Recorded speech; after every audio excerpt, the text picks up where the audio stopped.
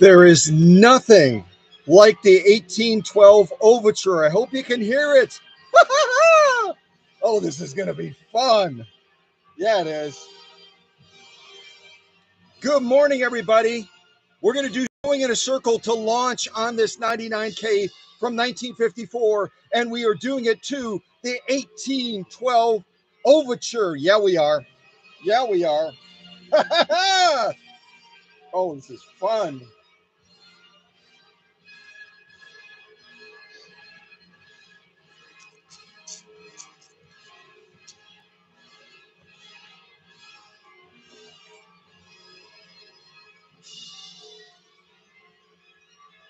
Getting ready. Getting ready.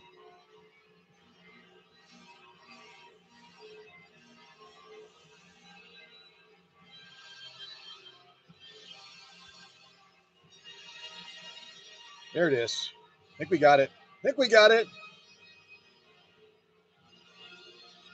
I'm going to back this up a little bit. Give myself a little bit of room. Here we go.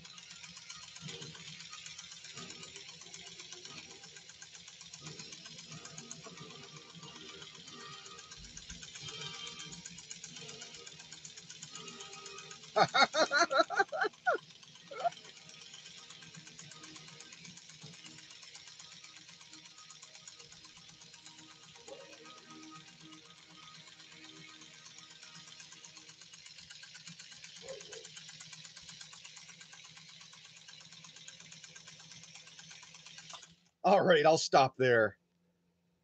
I hope you could hear the music. I love the 1812 Overture, and it's so much fun to stitch around in a circle with that particular music. Look at that stitching, too. Absolutely, as it should be. Absolutely spot on. And by way of introduction, I should tell you that this is the second machine that I've had an opportunity to prepare for Lisa Sandygren out of the great state of Washington. And I've told the tale a couple of times already. I've told the tale about her reaching out. Her initial interest is in this 99K. And if you didn't see it already, this is the 99K right here. She is a looker. She is a major looker. But beyond that, she's also a serious sewer. And many of you don't know this about the 99Ks, about the Spartans, which are also called a 192K. And both of those machines have roots leading back to Scotland.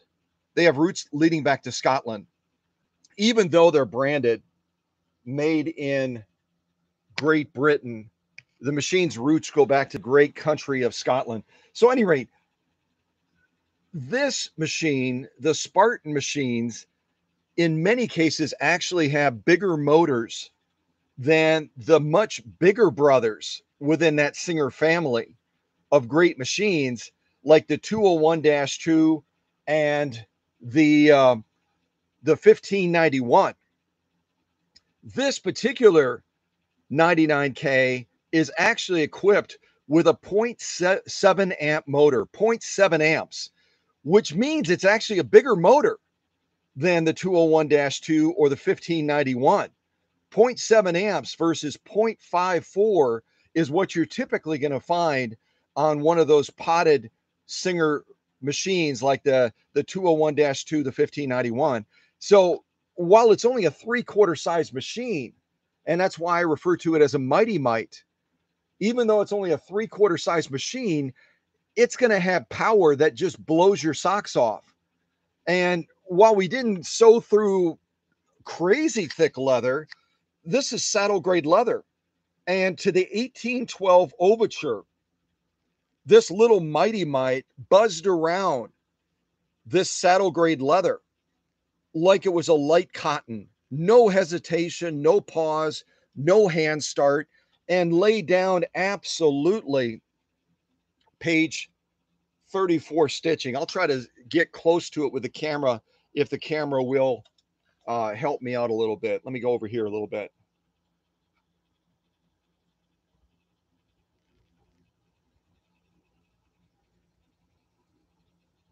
I did better this time. I almost made something that looks artistic. I didn't just sew in a circle. I was kind of buzzing all over the place, wasn't I? It's kind of fun.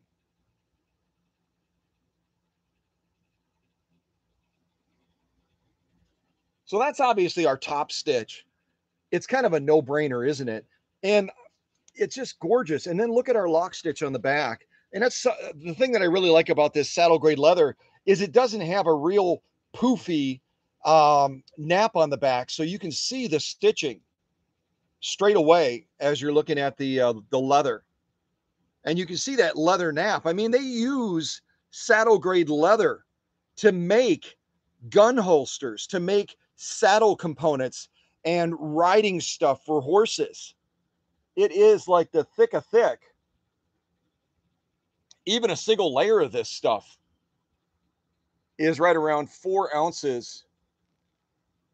There we go. Now the camera's like, hey, okay, I'm on duty. I'm on duty.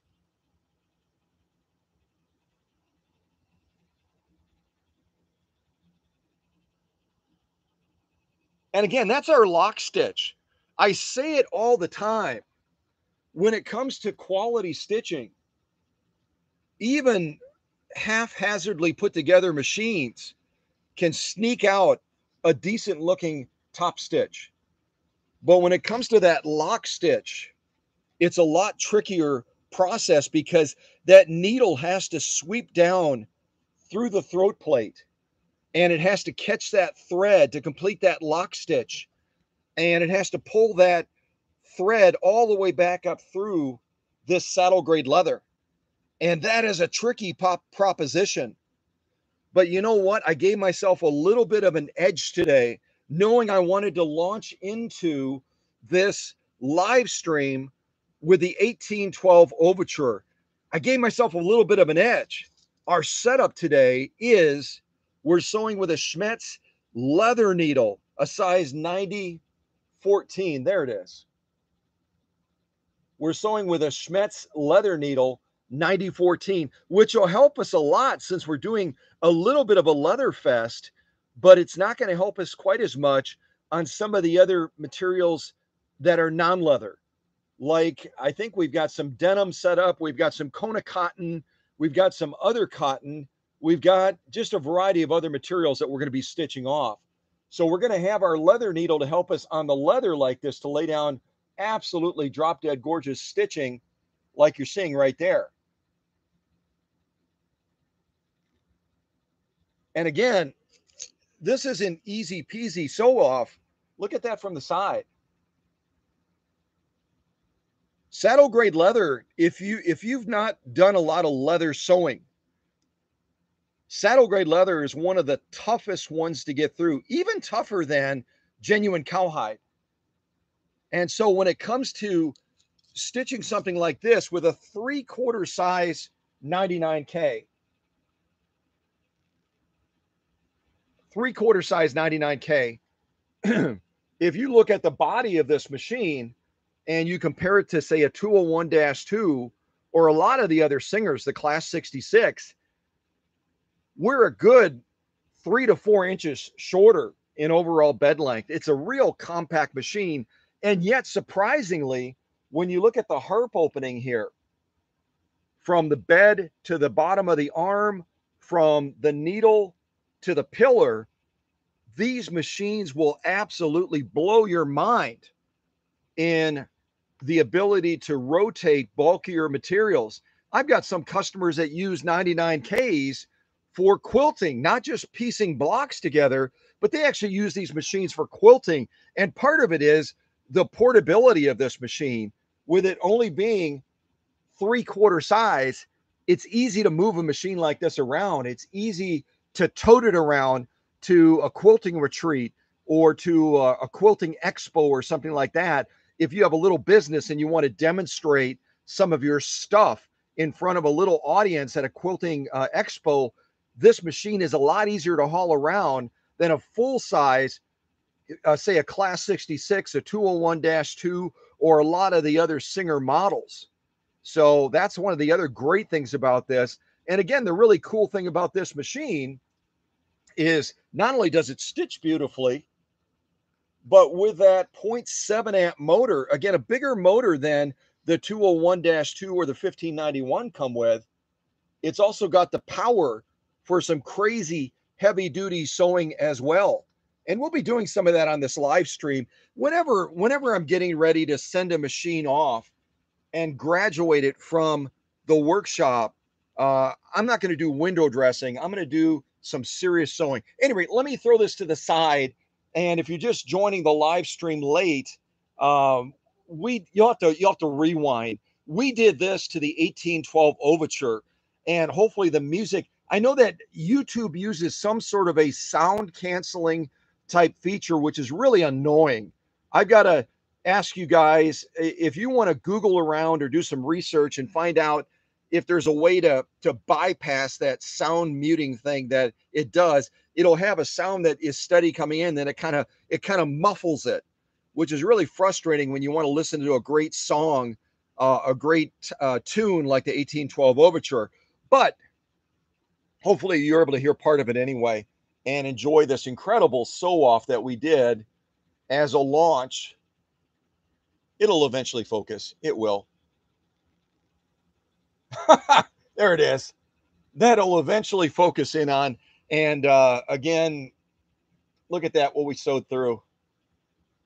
Again, with a 3/4 size machine, a little Mighty Mite. All right, enough blah, blah, blah. Let me throw that to the side. I'll put it right back here. And I'll just show you some of the off-camera sew-offs I did as well. This over here is protected full grain leather. And I kind of started, let me put it in the correct direction. I kind of started over here. Like I've said before, when I take a machine like this through about 130 steps, I don't do a single sew off unless the customer has a specific complaint about a machine. I don't do a single sew off until I'm done with my entire process. There I am. Till I'm done with my entire process. And so when I'm starting to stitch it off and I'm making adjustments and getting that balanced, you can see here we have a real weak top stitch starting out over on this side. I think you can see that. Hopefully you can see that. So we start out with a real weak top stitch over on this side. And then gradually as I go across and I'm making adjustments on the bobbin case, I'm making adjustments on the upper tension, it slowly starts to come into form. And then all of a sudden we get to this row right here and we've hit that sweet spot, haven't we? We've hit that sweet spot where the machine is incredibly happy. And then I also take the stitch length way down to see if I can maintain that stitch integrity, that stitch presentation. And we get all the way down to about 15 to 20 stitches per inch. But you can see when a machine is finished, and again, whenever I service a machine, I don't just wipe through the discs on the upper tension. I tear this completely down. You can see that in the progress shots. I'm not going to show them to you today, but what I'm going to do, and I really want you to do this, is I want you to, after this live stream is done, eventually go back and look at the description for this live stream. There's always a description area with any video, and I'll have all the links there of all the progress shots of what I took this 99K through. and you'll see, you couldn't see it from the outside, but you'll see that there was rust, there was marring on the discs and everything else that would have created a lot of problems for Lisa with catching thread, breaking thread, and also throwing that tension balance way off. And so when you go through a process like mine on a machine like this, every aspect of that machine is touched, all the way from bobbin to the balance wheel. And it makes every difference in the world as far as what that machine is able to do, how it performs, and ultimately, the biggest deal, the stitch quality. Because it doesn't matter how pretty a machine looks if it doesn't lay down page 34 stitching. I think you would agree. So we've got to get that stitch absolutely spot on. And then I focus on some of the other things on the machine. I focus a little bit on the jewelry over here of this beautiful badge mark that started really grungy, and on the class plate. Do any of you remember? I've mentioned this before. When did Singer start adding class plates like this to their machines? What year was that? And if you get it in the chat first and nail it, and reach out after the live stream, I'll send you something special. So tell me what year they started doing this extra little plate that has the class of the machine on it. And also obviously with the K, it has the manufacturing location as well. The letter after the numbers is always going to tell you where that machine was made. The only tricky thing again about this model is that the 99K was not really made in the United Kingdom, in Great Britain. It was actually made in Scotland. And the telltale clue of that is when you look at a serial plate and it starts with an E series like this. The E series is always a telltale sign that that machine was manufactured over in Scotland. So I joked around in another premiere live stream about, Great Britain and those folks can try to take credit for machines like this, but in fact, this machine is a Scottish machine. So I wish I could do a Scottish accent, but I'm not really good at the Scottish accent, and it makes Hank bark when I do it too. So, but did anyone nail that? Let me look at the chat real quick as you folks are gathering, and I can also say good morning to you as well. Oh, and also look at this genuine elk hide that I sewed off camera as well. And I'll be doing more elk hide today during this premiere. So, all right, who do we have? So we've got Emma. Good morning, Emma. And we have Renee. Welcome, Renee. And we have Helen Spencer. I don't think I've seen Helen before. But again, when I'm doing a live stream, I can't participate in the live chat as much. So Helen may have been here before, but the name looks new to me. But it's so great to have Helen here. And kudos to anyone that is courageous enough to jump out of the shadows and step into the light and become part of the live chat so you can make new friendships and you can meet folks. I think that's so cool. Who else do we have? So I greeted everybody that's in the live chat right now. I greeted everybody. Yay! Okay, Emma, one of our leaders, wrote down 1953. And guess what, Emma? You're absolutely right. And the easiest way to remember that date is they started adding these plates. Oh, good morning, David. I wanted to show you this genuine elk hide as well.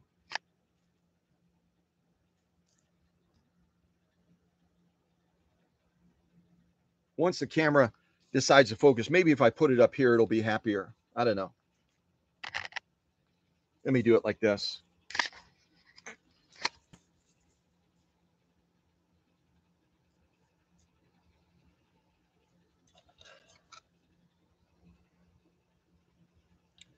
Trying to get my camera to focus. It'll focus eventually. Oh, come on, camera. Ah,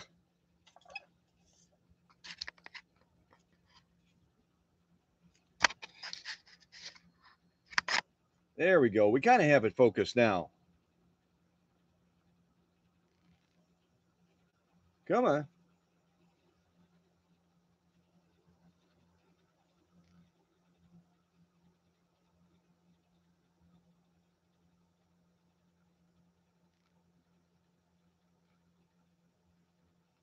Okay. I'm trying my best to show you. And then if you look at it from the side with this elk hide, you're looking at right around 4 to 5 ounces of leather. I've seen men's and ladies' belts that are considered heavier grade that are not as thick as this genuine elk hide. And again, this little Mighty Mite went through it with no effort whatsoever. And look at that lock stitch on the back.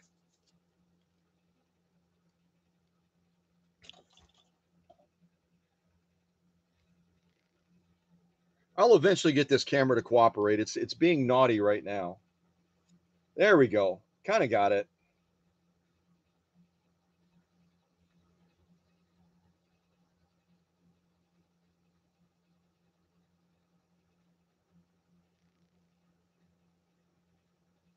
Ah, there we go.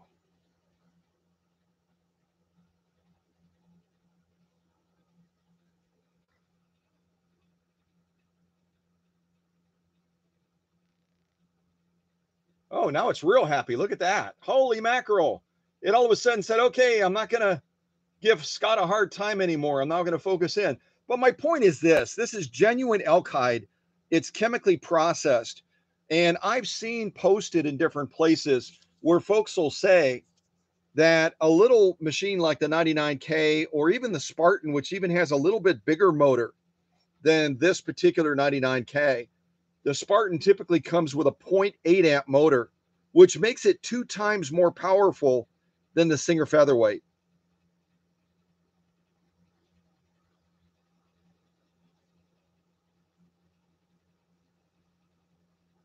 All right. Well, you guys get the idea. I won't drive you nuts anymore in trying to get this camera to focus on this stuff and be good.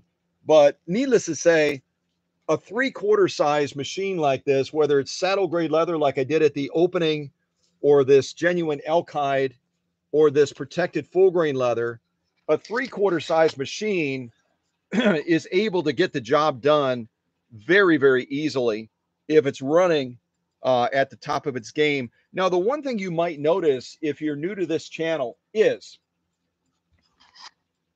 what's up with these little pads that you have. You got one right there. You've got one right back over here as well on the back of the machine. Well, the 99K and the Spartan and the 185K and the 185J that came out of Canada, they don't sit level. They don't sit level on a surface. If I didn't have these leveled out with these little furniture slide pads, one here under this pedestal foot and in another one right around the back, this machine would be sitting cockeyed. It'd be sitting kind of tilted over and it would be really unstable. It'd be real wobbly.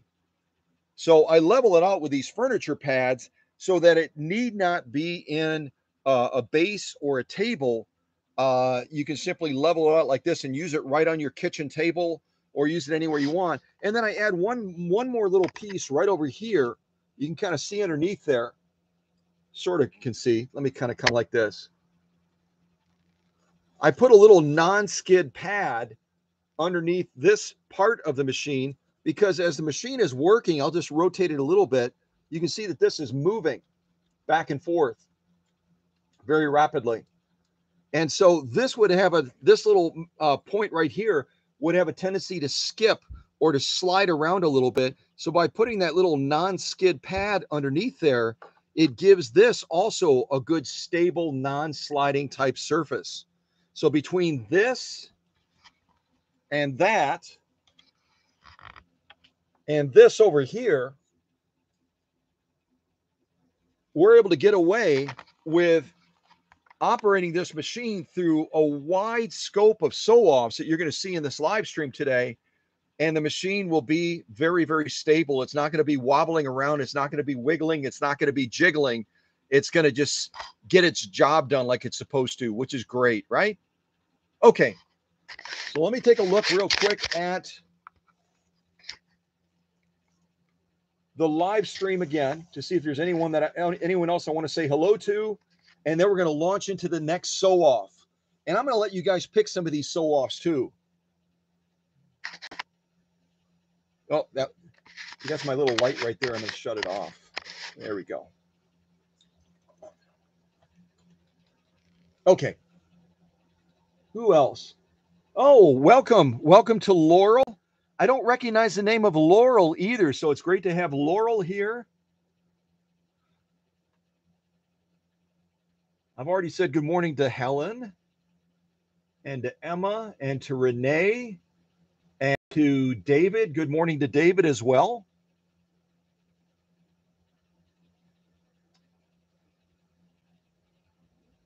Just seeing if there's anybody else that I missed. I don't want to miss anybody, but I know this. I know that Emma and or Paula, Sonny, and Bill will take real good care of our friends that come to join these live streams, which is awesome.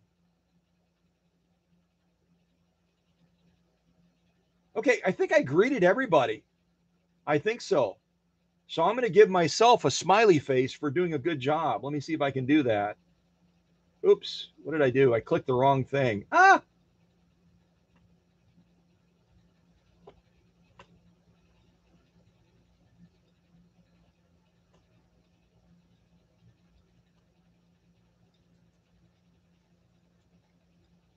All right, I just gave myself a smiley face for greeting everybody. Yeah, it's the little things that matter, right? Oh, and hello to Terry as well.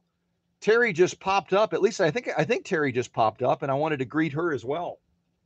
Cool. I love it. I love seeing all these new VSM students slash fellow teachers showing up at the live streams and at the premieres. And if you don't know what I'm talking about, my whole philosophy on live streams like this, where I show you great machines like this 1954 Singer 99K, my whole philosophy on live streams like this, on premieres, is that we learn together. None of us have all the answers. And we're sometimes a teacher, but we're always a student. And I think that's something that people love about the culture of this channel is I'm not a know-it-all. I don't have all the answers. I've been doing this a long time, but I'm still learning. And I learn from all of you also. I learn from all of you. So let's do some more sewing on this 99K and be amazed at how a 3/4 size machine is able to just dazzle you with its heavy duty capabilities, And this is, let me explain real quick. This is original paint. These are the original decals. And this machine came out of my personal collection. So when Lisa reached out and she said, I've been watching a bunch of your videos on the 99s, the 99Ks, on the Spartans, and I really think I want to get a 99K. I then went to my personal collection, which is topping about 200 machines. And I went through my 99s, my 99Ks, and I selected this one, presented it to her, and she says, I love it. It's perfect. And that's what I want to go with. So that's kind of my process. I get asked all the time, people will reach out from all around the world, very much like our friend Heidi did from Switzerland over a year ago or so. Remember Heidi? Heidi reached out from Switzerland and said, I'm going to be taking a class in the Swiss Alps on how to make custom shoes. I'm not making this up. You could go back and listen to her interview under the playlist of VIP interviews. She's such a sweet gal. And she reached out from Switzerland and she said, I want you to give me a machine that will help me with my shoemaking because your machines are the best. This is a lady from Switzerland, and I'm just a little guy in Wisconsin. But you know what? I really do try to improve my processes all the time. And I try to make the machines better than when they left the factory. And apparently she understood that. But my point is this, that when folks reach out, I don't have an eBay channel or something like that where I list all of my machines for sale. They're sitting in my personal collection, and then I'll pull them out like this one and like the 201-2 that Lisa already has that I finished, I premiered, and then I shipped it to her in Washington State. That's how I operate. So after watching this, if you go, gosh, I would love to have a Mighty Mite with, a bigger motor, than even the 201-2 or the 1591, and be able to sew leather like this with absolute ease. Saddle grade leather, protected full grain leather, genuine elk hide, that's crazy thick, and just buzz through it. Just reach out, and I'll see if I can find the appropriate machine uh, in my personal collection. And here's the big deal about my personal collection, and I won't harp on this very long because it sounds a little bit self-serving. And this is about Lisa today and her incredible 99K that I had the honor to prepare for her. It's not about Scott, but I need to tell you this, that 99.9% of my machines, almost like the sanitizer stuff that we became so well acquainted with during the pandemic, it kills 99.9% of germs.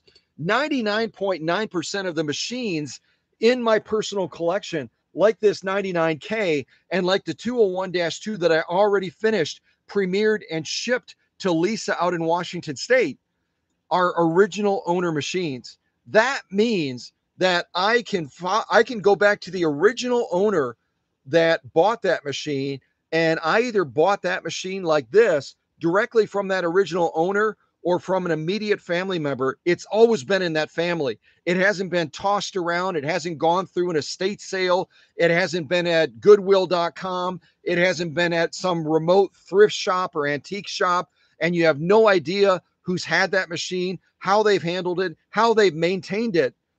With 99.9% of my machines, and I'll tell you, if it's not an original owner machine, but an original owner machine, it's so cool because you know where that machine has been. You know who's had it. You know that original owner making an investment in a machine like this, even back in 1954. Very few folks, unless they were very wealthy, affluent people, very few people could afford to buy a machine outright. They just couldn't do it.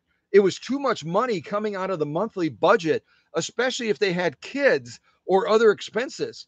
So the majority of machines that would have been bought back in the 1920s, 30s, 40s, and even the 50s would have been bought on an installment program where they would sometimes take up to 2 years to pay off that machine. And they would make monthly installment payments on it every single month until that machine was paid off in full. And if you guys remember, the gentleman, he's also a person that I interviewed, and he's under that playlist of VIP people that I've interviewed. You can go to the Cow Country channel, look for that playlist that says VIP interviews or something like that. And I interviewed this gentleman who's from the East Coast. He worked for Singer, and he ran a Singer store like you guys have seen in archive photos, those really cool Singer stores that they had that were dedicated just to Singer back in the day. And then eventually he opened his own store. But he said, Scott, you have no idea how difficult it was back then, how tight money was, and how many machines people would buy on installments, like a 99K like this, and something would come up. Someone would get sick, someone would lose their job, or something else catastrophic would happen, and they couldn't make their installment payments, and we would have to repossess that sewing machine. We would have to take it back. And he said they had a pile of these machines in that Singer shop that they would send people out, and they would take that machine back if the person couldn't pay for it. Now, let me ask you a question. If you make a big enough investment back in the 20s, 30s, 40s, 50s, or 60s, where you're actually paying installments on something like this, are you going to take care of that machine? Are your family members who saw you, basically pinching pennies to try to pay that machine off so it wasn't repossessed, are you going to take care of that machine? Are you going to oil it? Are you going to maintain it? Are you going to take great care of it? You doggone right you will. because it's a major investment. And that's the big deal about an original owner machine is this came from a family where that original owner was pinching pennies so that out of their very limited budget, they could eventually pay off this machine and be able to say, I own it now. I own it. So that's why I get contacted all the time from people about, I've got a machine for sale, or my grandmother passed away, or my mom passed away, or some other horrible event like that has happened. And even though it's a little bit awkward because they're still sometimes grieving, I'll take them through a battery of questions about that machine. And sometimes that conversation will end with me saying, I am so sorry for your loss. I'm so sorry. But it sounds like your mom or your grandmother got that machine, you know, secondhand, or she got it from some other person that had it before and another person had it before that. And I will turn those machines down. I've done it countless times because providence and knowing the roots of that machine is so important to me and to most of my customers as well. It certainly was important to Lisa to know that this machine came from the original owner. And I was the second owner, and now she will be the permanent owner of this 99K along with the 201-2. So, any rate, blah, blah, blah, blah, blah, blah, blah. You guys are so patient. Let's go back to sewing on this machine. I'll get a little bit more music on maybe, and we'll check this machine out. First of all, I just have to do a little bit of wipe off on the bed. So I think I did this before, but if someone wants to look up this machine and post in the chat, hi, Kevin and Doreen. I'm just looking at the chat real quick before I do the next sew off. Good morning, Kevin and Doreen. And I don't know if anyone else has joined and I'm missing them. Let's just take a look.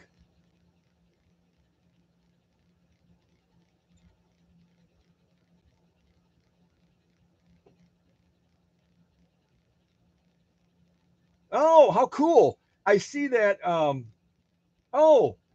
did miss a person. I just scrolled up.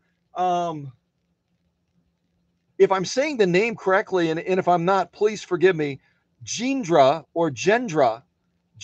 has also joined the live chat as well, which is wonderful. Welcome, welcome, welcome. Welcome to all of our new folks. It's so cool to have you here. And I think I said good morning to Laurel already. I'm 99% sure I did.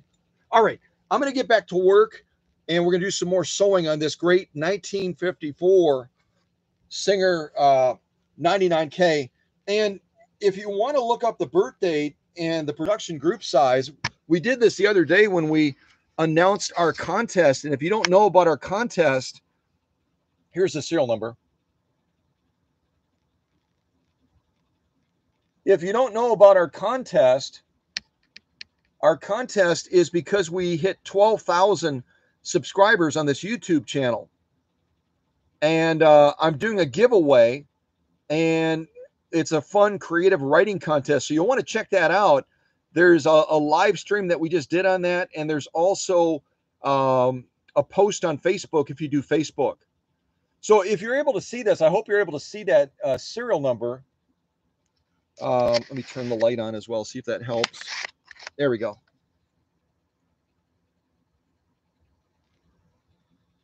There it is. There it is. Yay! Finally. So there's the serial number. If you want to look it up and post in the chat, the date of birth and the production group size for this machine, that would be great. And the serial number again is E as in Edward, J as in Juliet, 705519. 519, if I remember correctly. Yeah. Okay.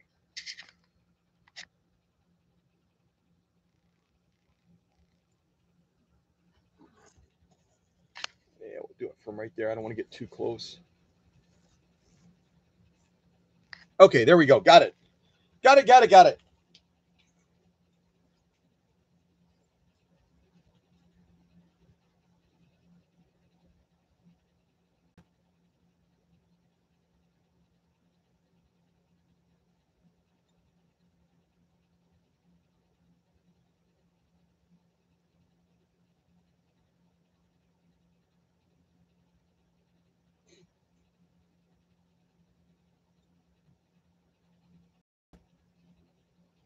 Just give me a second. Excuse me. Just give me a second. I'm just trying to pick out a little song to put on.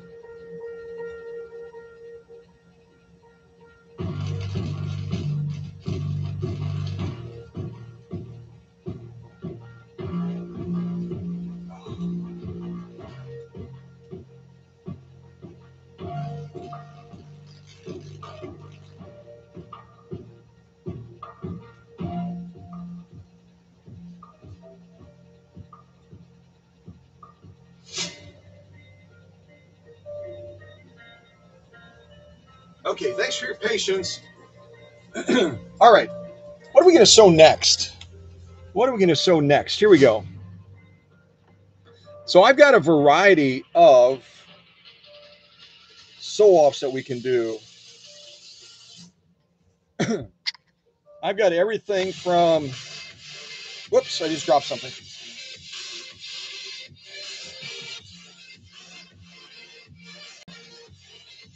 I've got saddle grade leather, or excuse me, I've got genuine elk hide, quite a bit of that actually. I've got vegetable tan leather.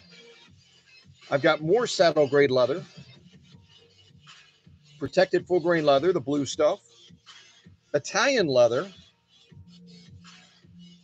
Gosh, I got a lot of Italian leather. And then finally, this is cowhide, genuine cowhide.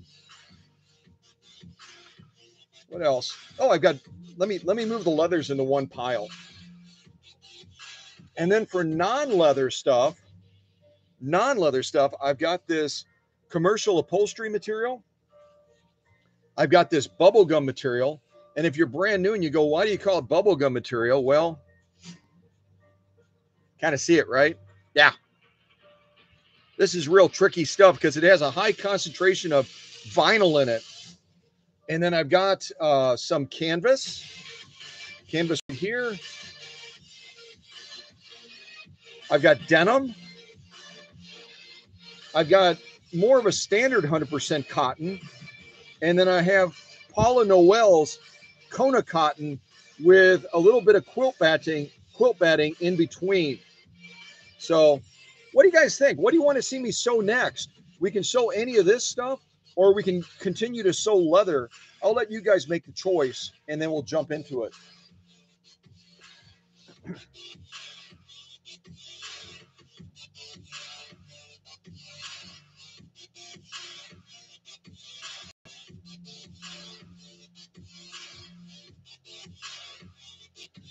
So Emma's saying she wants to see Italian leather. Cool. All right, we'll do Italian leather next.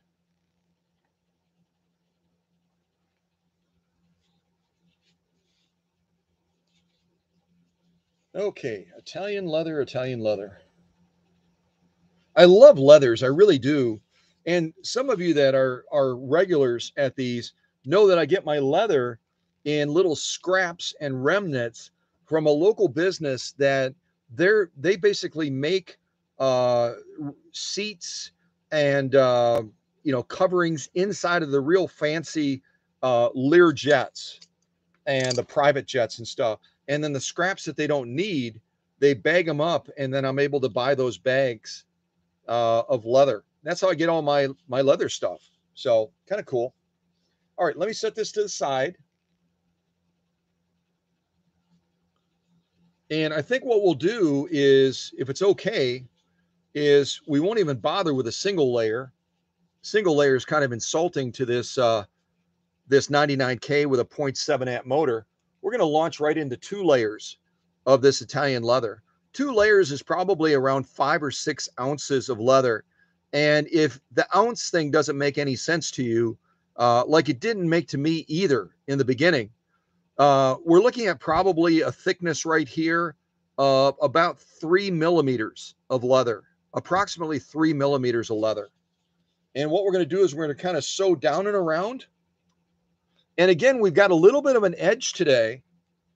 We've got a little bit of an edge because I've got a leather needle in here today. I usually go with a universal, but today I've got a leather needle in there. It's a Schmetz size 9014 universal needle. I showed it to you guys at the beginning of the live stream, but if you weren't here, this is the needle we're using today. And I have a real strong bias when it comes to Schmetz. I think Schmetz make the finest needles in the world. Certainly, there's other great needle manufacturers out there like Organ, and but I'll be honest with you, if I was in the middle of a project or getting ready for a live stream, and somehow I ran out of needles, and I went to a local retailer, and all they had was the newer style Singer needles, I would be postponing that live stream, or I would be postponing that premiere, because the new Singer needles, the manufacturing quality of them is incredibly poor, incredibly poor. I've tried them and they're just awful. But the Schmetz and the organ needle manufacturers, they do a spectacular job when it comes to quality control. So I strongly recommend Schmetz. And I know my good friend Alex Askeroff over in the UK also loves Schmetz as well. He shared that when we interviewed him. And if you didn't see that interview that I did with Alex over in the UK, that's also under that playlist of VIP interviews. He's a fascinating guy. I really have gotten to know both he and his wife, Yana.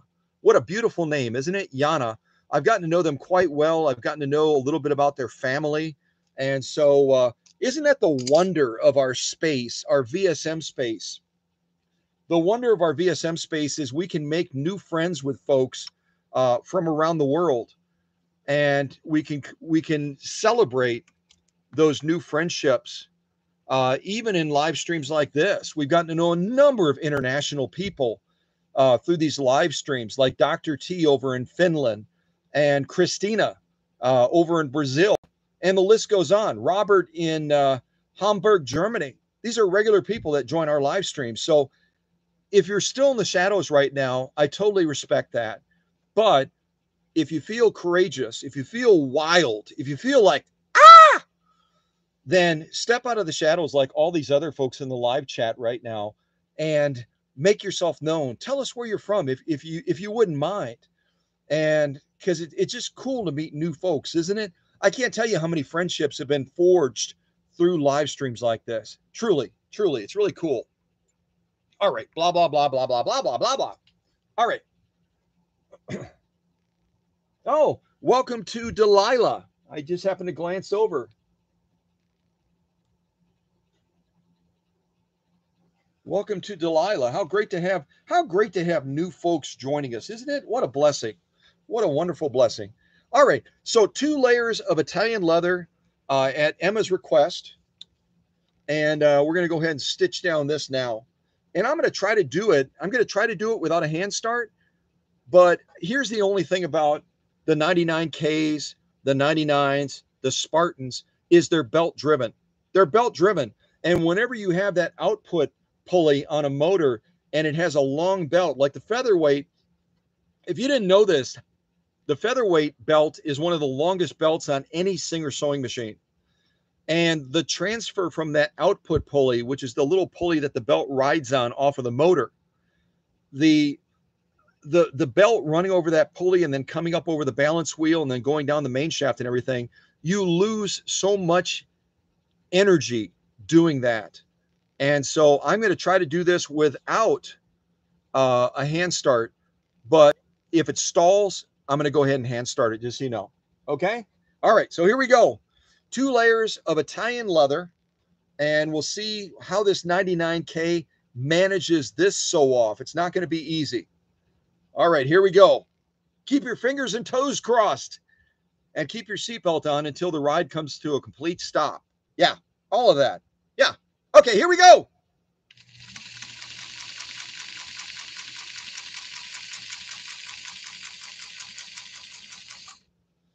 Oh, look at that. I even ended in the down position. That seldom, if ever, happens. Ever. All right, so I'm going to raise my presser foot. I'm going to make my little turn. All right. And that was without a hand start, folks. How cool is that? And again, that goes back to this machine right now. Nothing is holding it back. Nothing is holding it back. So it's just rocking and rolling. Here we go. All right. Now I'm going to go down to the finish. Press your foot back down. There we go. I'm going to clip my little threads real quick just so I've got them clipped.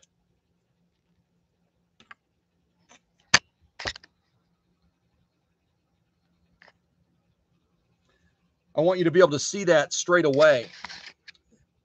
That stitching. It's absolutely spot on.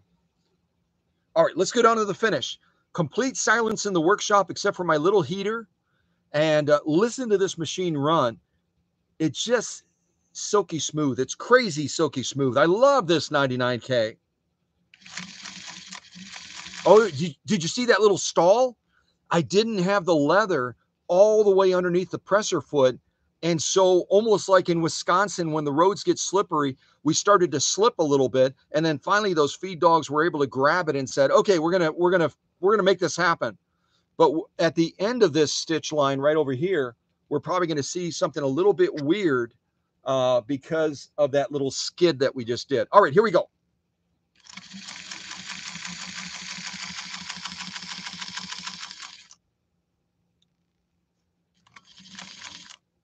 All right, I'm going to close the box. I usually don't do this, but I'm going to close the box to help out our box closers. We have some folks that will send me nasty notes about, why didn't you close the box? Why didn't you close the box? So we're going to do that today. All right, here we go. All right, let's take a look at this stitching. I can already see it. And it's like, are you kidding me? What? All right, let me back this camera up just a little bit.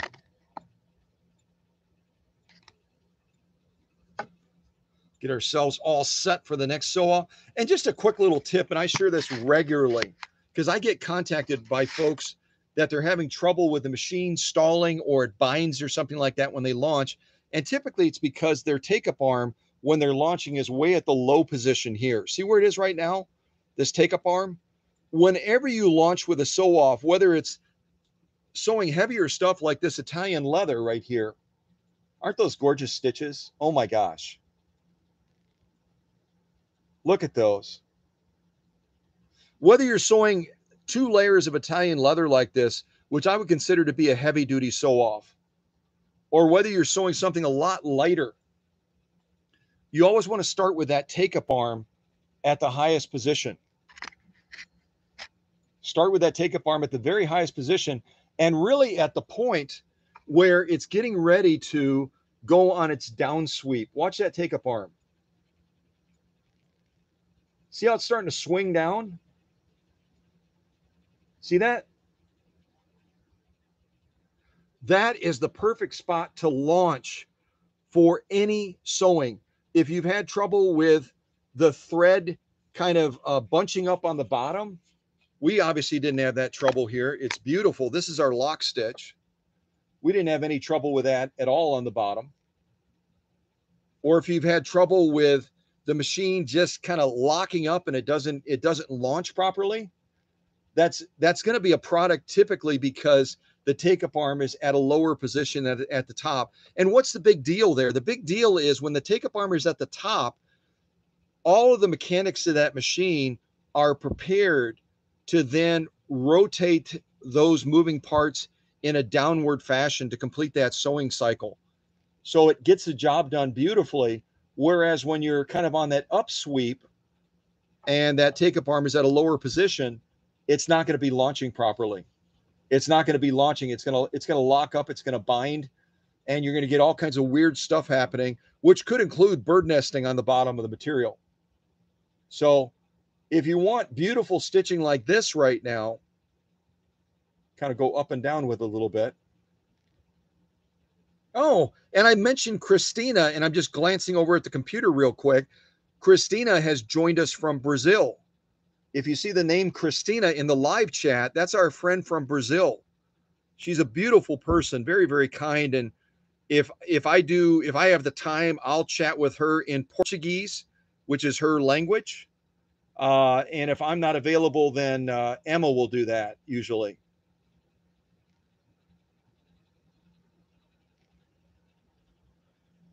All right, I'm not going to belabor it. These are absolutely page 34 stitches. They're absolutely gorgeous.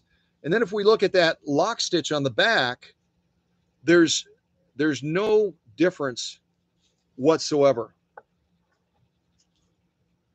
And that's really the big deal, is you've got to get that stitch quality, not only on the top stitch, which is always easier to do, you've got to do it on the lock stitch as well.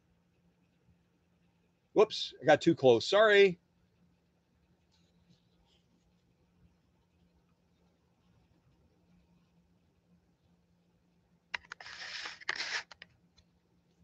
I just turned my little light on, see if that helps. Yeah, it does a little bit.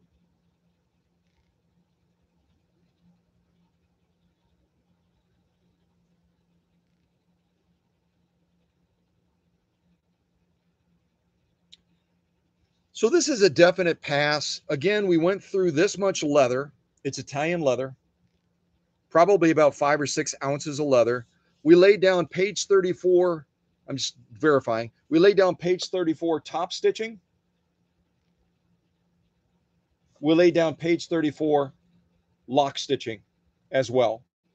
So I'm going to throw this to the back with our little mounting Leatherfest over here. We've already on this live stream, we opened up with the 1812 Overture, which is such a cool instrumental piece, right? We sewed this this saddle grade leather, about 3 to 4 ounces of that. Off camera, I did this protected full grain leather as I was getting all of the adjustments done on the machine, along with this genuine elk hide as well.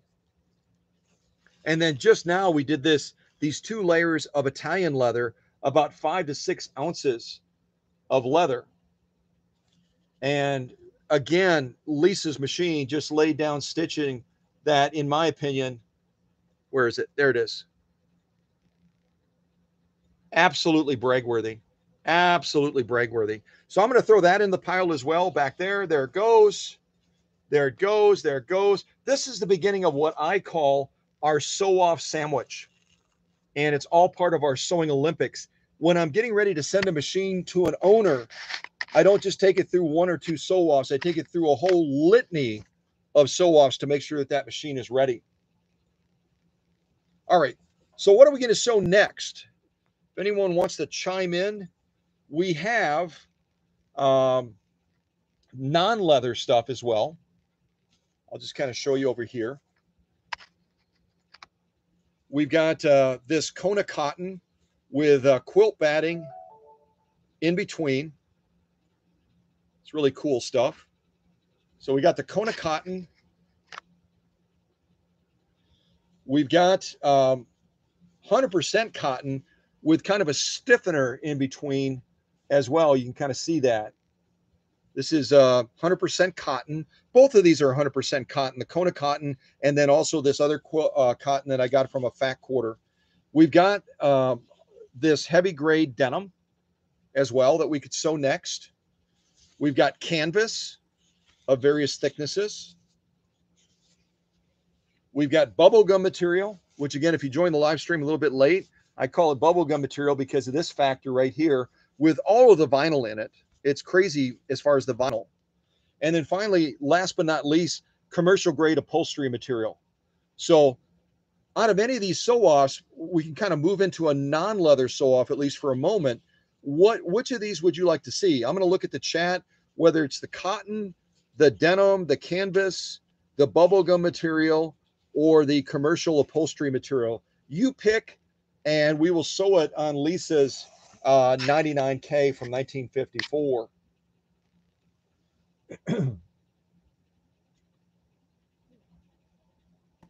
Oh, Emma is saying, welcome, Kara. So welcome to Kara. I hope I'm saying that name correctly. And again, welcome to Christina from Brazil. And as you see, Emma trying to basically be the United Nations. Emma will read Christina's message in Portuguese, then she will translate it to English, and she'll let you know what Christina said, and then she will send the message back to Christina in Portuguese. I mean, this is nuts, isn't it? But it's so much fun, and it's so great to have Emma and the other leaders to help me, because how could I possibly do this and also be translating messages in Portuguese? It's just not possible. Well, it's not probable. It's not likely. All right. So, you know what? I told you guys about the setup on this machine already.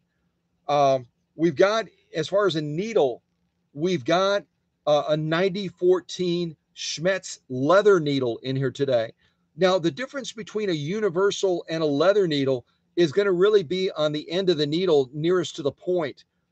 The leather needle is going to have a almost like a serrated cutting edge to it on the leather needle, and the scarf on it, the shaft on it is also going to be more compatible for piercing through heavy leather like you've already seen us do. The Schmetz universal needle is going to have a different point and a slightly different scarf that will make it more accommodating to a wide field of sew-offs. So as you're looking at needles, it's important to understand that the universal needle is going to give you a lot of flexibility in choosing a wide field of materials to sew. But if you have a small business and all you work with is leather, then it really does behoove you to have a leather needle in that machine. And always, I recommend Schmetz because it's going to give you that serrated cutting edge down near the point that's going to just beautifully slice through that leather and give you a beautiful finished stitch product. And most people that are sewing with leather, they're going to be selling a product where the stitch quality is absolutely essential. It's got to be perfect. And so, choose your needles carefully. And if you want to go to a great site, um, I got it in the about part on the Cow Country page where that particular link will take you to this company. They specialize in every thread that you can imagine. Believe it or not, they even sell embalming thread. Not that we need that or require it in any way, but they have every thread under the sun from surgical stuff to sewing stuff. And then they also have a wide field of needles to pick from as well, along with threads, other types of threads as well that are specialty type threads. So, our setup is important, for success, but I sometimes will intentionally push the boundaries because I want to highlight the fact that the machine is able to make up for the deficit of the setup that I've given it. So today we've got a leather needle, which is helping us a lot on leather. But when we move into some of the other materials, it may not help us as much. It may actually inhibit us a little bit. It may hold us back a little bit, but the machine is going to make up for that. And I didn't tell you guys, but the thread we're working with today, if you can see it in the shot, is a dual duty by Coates and Clark, and it's one of these threads that it can be used for just a wide, almost like a universal needle. It can be used for a wide variety of sewing applications. I even have some quilters that will use, there it is. I'll even have some quilters that will use dual duty thread in their quilting as well. There you go. Now you can finally see it. And a dual duty thread like this is going to be right around the 40 weight range. Threads are rated in a number of different ways, but one of the key factors with thread is weight. In other words, how heavy is that thread going to be? What kind of needle do I need to use with that thread? 40 weight is pretty standard. They certainly make lighter threads in this as well in the 30 weight range. Those are going to be typically the Coates and Clark. They call it all-purpose type threads. Matter of fact, I might have an example of that up here. Give me a second. Where is it? Yep, I do. So here's a Coates and Clark all-purpose type thread. And you can pick this up at major retailers like Joann Fabrics. You can pick it up at Walmart and other places like that. This is going to be closer to the 30 weight range. It's going to be a little bit lighter of a thread. So depending on, I talk about this a lot when I'm setting up a machine like this and I tear apart this upper tension, there's a number of calibration steps that I have to go through. And one of those calibration steps is this take-up spring right here. See that moving? And that's going to be moving rapidly during the sewing process. If you ever look at your machine, this sucker is going up and down, up and down. The return on this should be right around 5 ounces. If when someone, let's say they get really ambitious and they tear apart an upper tension like this and they over calibrate this take-up spring where it has too much return on it, and then you use a lighter thread like this around a 30 weight thread, And I'll get contacted by them and they say, I clean my upper tension. I've done everything that I know to do, but this thread that I'm using keeps breaking. And I'll say, how did you calibrate your take-up spring? When you push on it, how much resistance are you getting? How much resistance are you getting when you push on this? And they say it's pretty hard to move. It's real stiff. I said, you need to take apart your upper tension again then and recalibrate this take-up spring so that its return is, you have to push it with some resistance, but it's going to move more freely. And that's where you guys remember me showing you recently one of the Husqvarna sewing machines, and I showed you that upper tension. I showed you how to take it apart. I showed you how to clean it on that. I think it was off of a Class 21 Husqvarna. I took it all the way down. I cleaned it. I put it all the way back together, and I explained that little plastic tab on the bottom. Remember that? That little plastic tab on the upper tension for the Husqvarna. That little plastic tab controls the return of that take-up spring on that Husqvarna upper tension. We don't have that luxury on the Singer. So we have to do it ourselves if we decide to tear that upper tension apart and calibrate this return so that it's a lighter return. Otherwise, if it's a heavier return, you got to go with a heavier thread than this, because otherwise that thread, as you sew, especially if you're sewing multiple layers of whatever, it's going to have a tendency to break and break and break and break and break and break, and you're going to get really frustrated. Kind of like, you guys remember when I did that Premiere live stream? I did that Premiere live stream and I was sewing with this stuff. Where is it? It's up here in my little thing. Turn my light on. Nope, that's the wrong one. That's not in there. Nope. Oh yeah, that is it. That is, I think that's it. Yep, that's it. That's it. There it is. You guys remember when I did that Premiere on a machine and I was sewing with this gorgeous, absolutely drop dead gorgeous. I mean, there's so many colors within this sulky brand, but this 100% rayon, get real close so you can see it. Let me shut my light off. There we go. Let me set it down. Maybe that'll make it easier.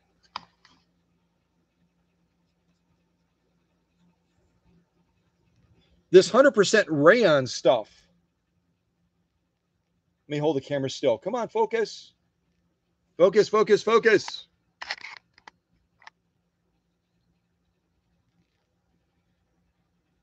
There we go. Now we got it. Hey, this 100% rayon thread by Sulky. Gorgeous thread, beautiful colors, crazy beautiful colors. But this stuff is rated at a 40 weight. It's rated at a 40 weight, but when you sew with this stuff, it's like you're sewing with super lightweight thread. It has a great tendency to break all the time. And that breaking factor with this 100% rayon thread, and this stuff I picked up at Joann Fabrics because I thought it was just gorgeous. But with stuff like this, you really have, if you're going to be sewing with this stuff all the time because it's gorgeous thread, you're going to have to really, really calibrate this take-up spring way down. So the return on that is going to be probably about 2 to 3 ounces of return. In other words, you can push it and it's just really, really easy. Because otherwise, when you're working with something like this, you're going to be breaking this stuff left and right all the time. You just are. So if you decide to sew with rayon thread, keep that in mind. You're going to have to adjust your upper tension way down as that rayon thread is passing through those discs. You're going to have to also calibrate this return spring so that it's calibrated with a much lighter touch, because we don't have the luxury of that little tab on the bottom like on the Husqvarna upper tensions that I showed you recently in that live stream. You guys remember that? I showed you that upper tension. I showed you how you can slide and reduce the range of motion for that take-up spring so that it's stressing the thread less as it's passing through those discs. And that's where I'll tell people all the time, if you're wanting to use a heavier thread on a Singer sewing machine like this 99K, that's not a problem up until you get to about 40 or 50 weight type thread. But if you want to go heavier than that, if you want to get into some of the upholstery or the super heavy duty type threads, you want to be running that down in the bobbin case. Heavier thread down in the bobbin case, because it doesn't have to work its way from here all the way to here, through those discs, around this, up to the take-up arm, up here, back down through this thread guide, down here, down finally through the needle. So this path that thread has to travel from the top stresses that thread much more. And that's why when you're trying to work with lighter threads, heavier threads, you have to make adjustments so that that path is lessened as far as stressing that thread. But the opposite, when you're working with heavier thread and you're trying to run it through the top, it's going to create a lot of havoc as far as trying to take that path with that heavier thread and eventually get all the way down to the needle and then sweep down through the throat plate. And that's why it's just easier if you're working with a heavier thread, just put it down in your bobbin and then find an appropriate matching thread of similar color to put up on top so that the thread color is going to match. And, you know, to the general eye looking at it, it's going to be a perfect balance. It's going to be a perfect fit. If that makes sense or if that's helpful, put a smiley face in the chat if you would, or you know, type something in the chat so that I know that explanation of the science of balancing with different types of threads, etc. Blah blah blah blah blah blah blah is somewhat helpful. I hope it is.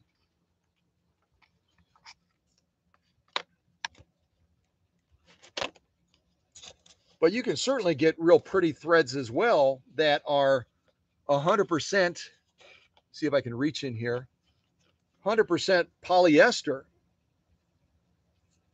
like this one right here. This is also this is not by Sulky. This is by Gutermann, and Gutermann makes beautiful, beautiful threads and incredibly high quality threads. As the name would suggest, as you look at the name Gutermann and you see above that U, you see those two little dots. Those are called an umlaut in German, an umlaut. And the umlaut tells you right away that this is a German manufactured thread. Sulky, I think, is made in Germany as well, if I'm not mistaken.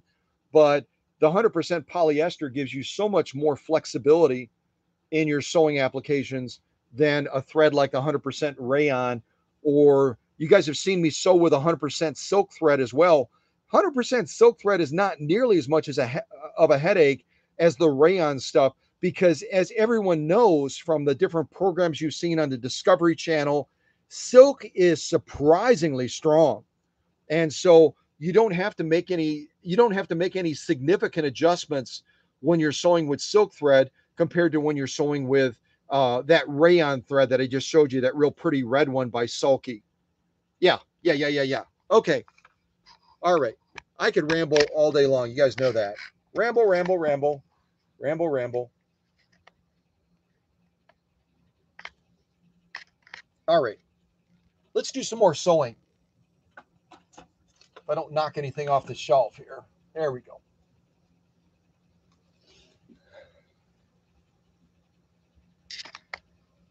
Okay. So I think I could ask all of you, blah, blah, blah, blah, blah, blah, blah.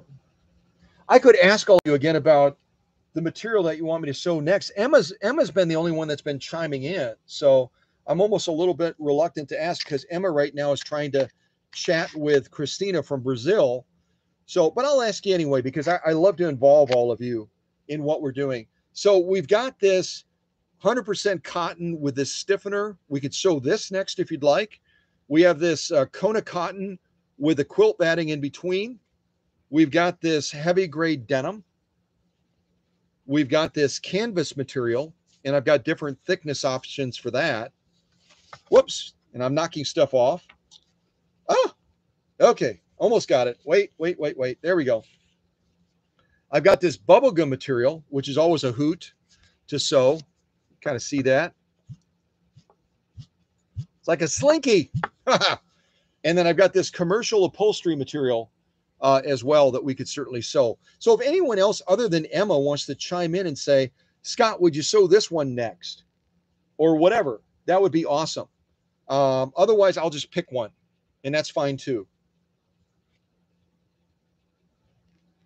And then eventually we'll circle back to leather again, because I kind of described this live stream as a Leatherfest, didn't I? So I certainly want to honor that description and sew a lot of leather also. Yeah. We've already sewn a bunch of leather though, haven't we? We've already done saddle grade leather, protected full grain leather, Italian leather. We did genuine elk hide off camera.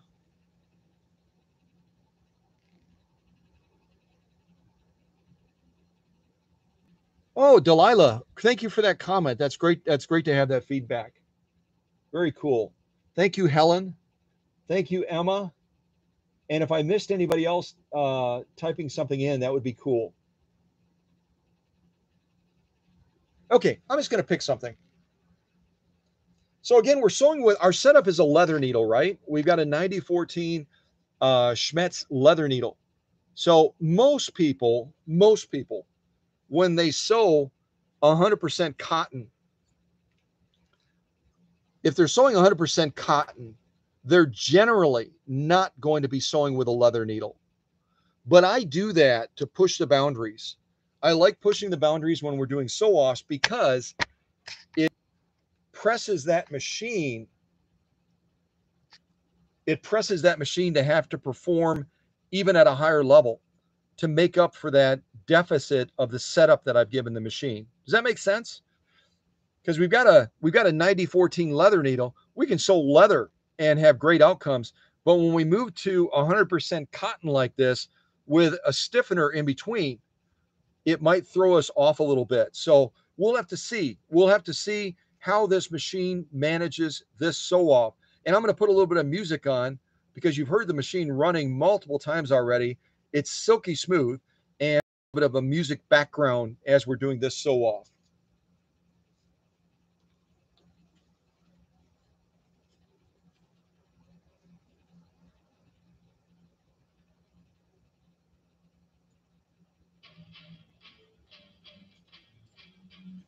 And this particular song I'm playing right now is called Go Down Swinging.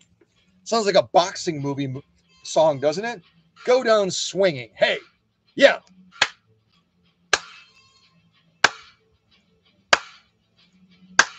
All right. Oh, yeah, I'm liking this song. I've got my groove going right now.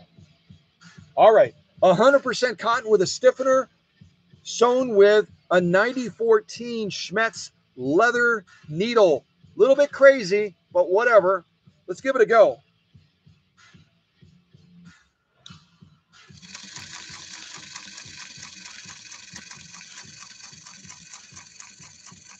You know what I forgot to do? I forgot to put my little clamps on to hold the material together, but that's okay. We'll just go with it.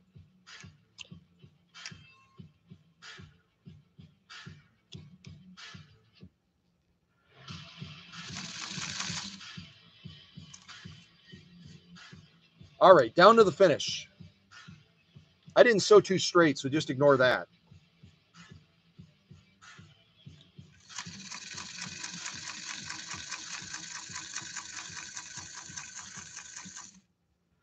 Oh, perfectly ended right there. I love it.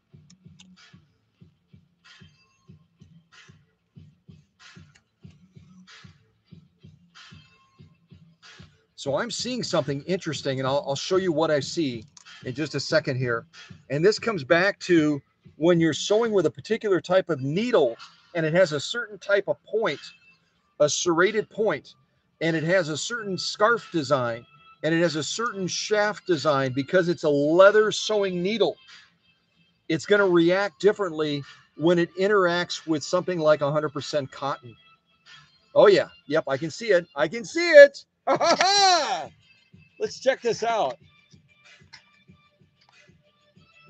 So this is our top stitch right here. Let me show it to you.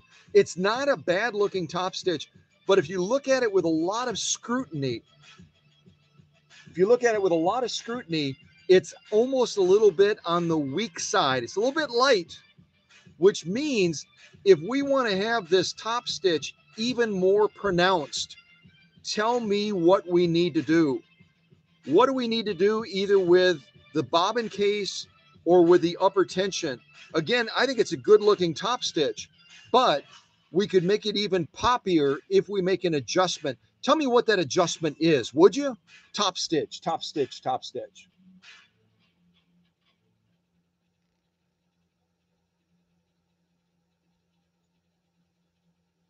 That song ended kind of abruptly. That was a little bit borderline annoying. Oh, look, I sewed over a thread. That was fun.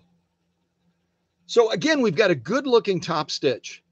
It's definitely in the realm of page 34. And page 34 is just something I came up with to describe a near perfect stitch. I say all the time, and a number of my friends that work in this space as well, they always get a little testy with me because they say, why do you tell people in your audience, why do you tell them that there's no such thing as a perfect stitch? Let me think about that. Oh, because there's no such thing as a perfect stitch. You can always make a stitch better, either by having a more appropriate setup, like don't sew cotton with a leather needle as a general rule, or having a different type of presser foot attachment, maybe a roller foot or a walking foot. That's really annoying me. Hold on a second. I got to get that puppy out of there if I can do it. Hold on. Yes, victory. So you can always make the stitch better. You can always make it better. And that's why I say there's no such thing as a perfect stitch. Sometimes changing your setup, a different type of needle, a different type of thread. Sometimes it's a factor also of presser foot pressure. Sometimes it's a factor of the upper tension being adjusted off a little bit for that type of material. You sometimes have to tweak it a little bit. If you're going to be sewing that stuff all day long, you might have to tweak it a little bit to get it absolutely spot on. But again, we've got a very good looking, kind of look at it from the side as well. Got a very good looking top stitch. Certainly, we can be proud of it. So I'm going to look at the chat real quick to see if you answered correctly as far as what do we do? What do we do if we want to make that top stitch even more pronounced than it is right now? Let me look at the chat. Do you use cotton fabric with cotton thread? We are about to find out. I love it. Terry's got a great sense of humor. Did you guys notice Terry's comment? Very fun. Very fun. So your top thread, I'm kind of looking at the chat, and if I miss something in a live chat, don't be afraid to reach out afterwards or ask one of the moderators if they would forward that question to me, because these questions are important. And as I'm trying to manage things over at the workbench over here during the live stream, I might miss a question. But Terry was mentioning something about her thread keeps shredding. Shredding thread is usually going to be because your upper tension is turned up too high. It's creating too much stress on that thread. Again, as you lower that, let me change this shot. As you lower that presser foot lever right here, you lower it down. See what happens with that upper tension? No pressure on the discs. Pressure on the discs. You can kind of see them, kind of watch them clamp together. No pressure. Can actually kind of, I'm wiggling them. Look at mom. Look at. So, and then when you apply that pressure, all of a sudden, boom. Those discs are pressing on that thread right now. They're creating that tension factor. And if you have this turned up too high, it's going to be creating too much tension. Again, remember we talking about the path that the thread on top has to go. It's got to, it's like going down a highway.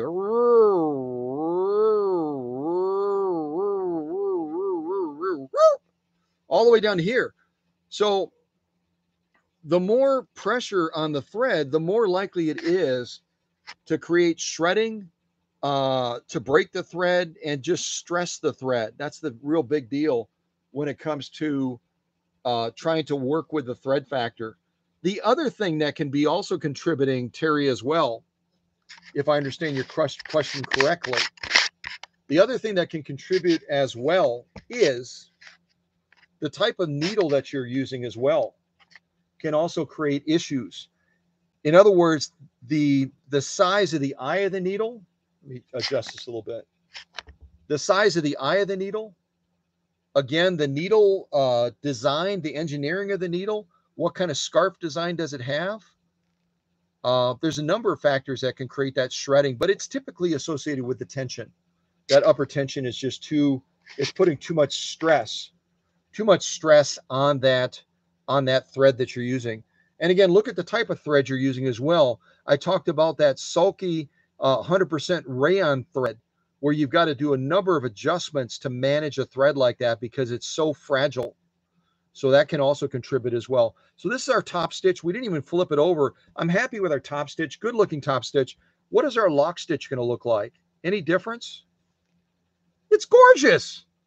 So again, the setup we have right now is not ideal. It's not an ideal setup. We're sewing with a leather needle, which has a totally different point, scarf, and shaft design. It's designed to work with leather, not with 100% cotton like this. And yet, as I already said, because of my process on this 99K, 130 plus steps, bobbing the balance wheel, the machine made up for the deficit of my poor choice in setup. It was actually a very intentional poor choice in setup, but I like to push the machines hard. You know what I mean? I like to push the machines hard. I really do, especially when we get to this big celebration, this premiere, this live stream, where the next step is this 99K is either going to stay in the workshop because I've got to do something else to make it right, or it's going to graduate and start heading towards Washington State to join Lisa out there with the 201-2 that I already sent her. So let's hope for a graduation. Let's hope in our sewing Olympics that we continue to get results like this, and that this machine gets more gold medals in the sewing Olympics and it graduates with flying colors. You know what I mean? That's what we're aiming for. So this is a definite pass, 100% cotton with this stiffener in it. And we got incredible results from this machine. Lock stitch, top stitch. So I'm going to throw that back into our little pile, our little mounting pile back here of the sew-offs that we've done either on the live stream or prior to it. And now we got to make some more decisions. What are we going to sew next? Are we going to go back to leather again? Are we going to sew some of the other materials that I have? I want to give that choice to you guys, but if you don't respond, then I'll have to make the choice myself. So again, the non-leather stuff that we have left that I've already pre-cut is we have this Kona cotton with this quilt batting in between. We've got this heavy grade denim. We've got this canvas material. We've got the bubblegum material, and then we have the commercial upholstery material. So if anyone wants to type into the live chat what you want me to sew next, I will go ahead and do that. Otherwise, I'll go ahead and make a choice and keep this live stream moving.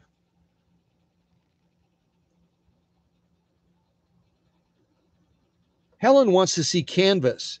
Cool. Let's do some canvas then.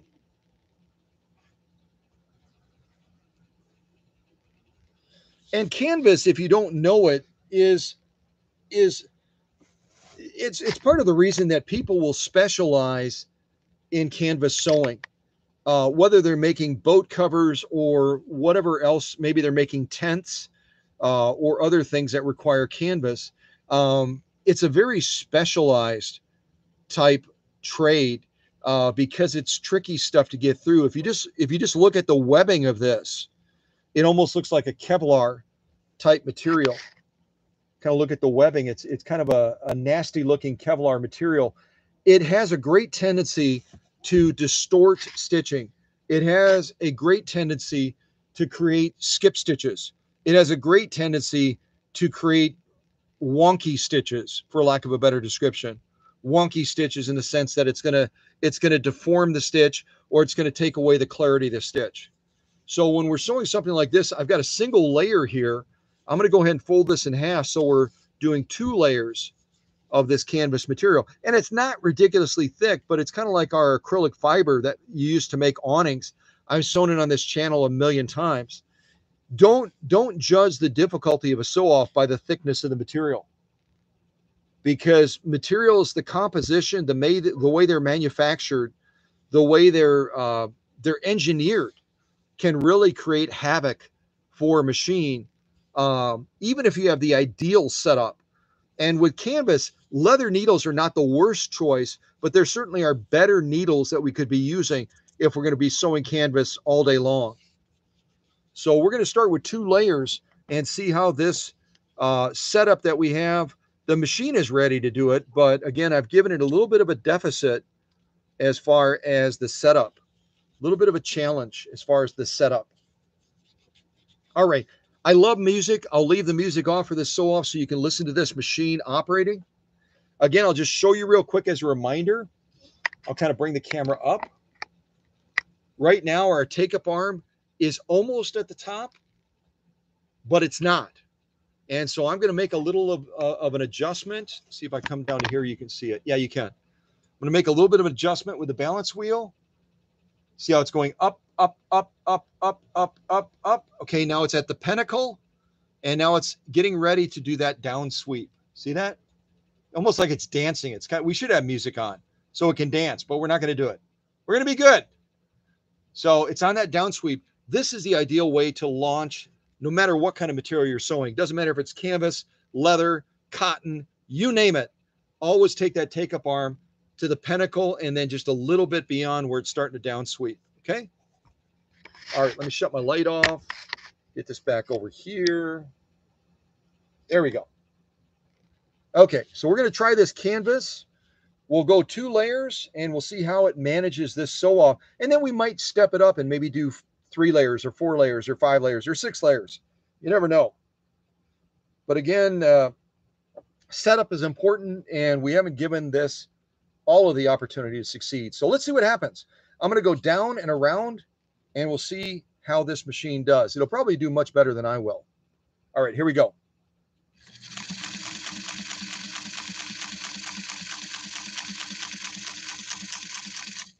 I'm going to stop right there, rotate that needle down, raise my presser foot, kind of get it aligned a little bit. We're only going to be sewing about 2 or 3 stitches, and then I'll be going back down to the finish line.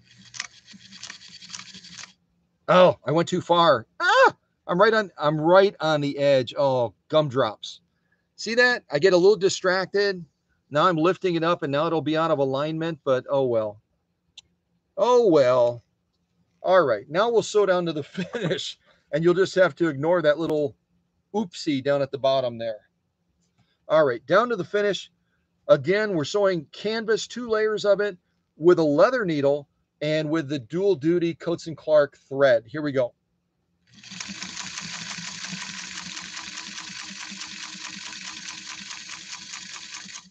There we go.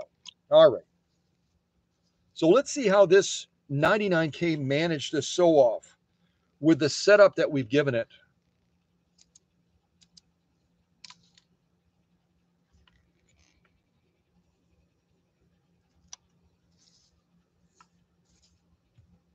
All right, let me back the camera up a little bit. Kind of come up like this. So this is our top stitch right here. Oops, hold on a second. This is our top stitch. Get a little bit closer if I can.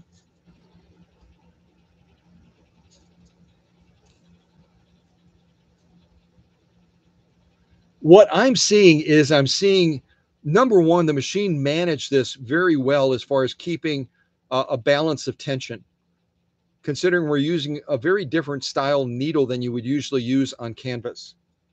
And it gave us some very, very nice looking, there's my little mistake at the top. It gave us some very good looking stitches. I would say page 34. The spacing, the formation, the integrity of the stitch. We don't see any distortion of the stitch. We see that the alignment of the stitching is spot on. We don't see any skip stitches. At least I don't think so. We'll kind of look top to bottom.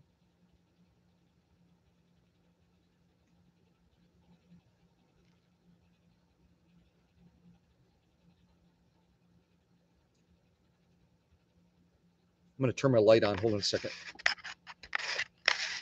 There we go. I think the light helps a little bit when you're close up like this.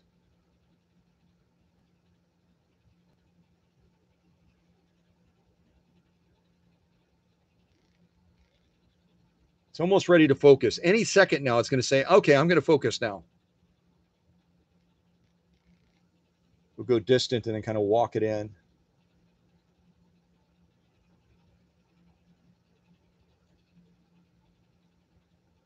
So some real good looking stitching. This again is our top stitch.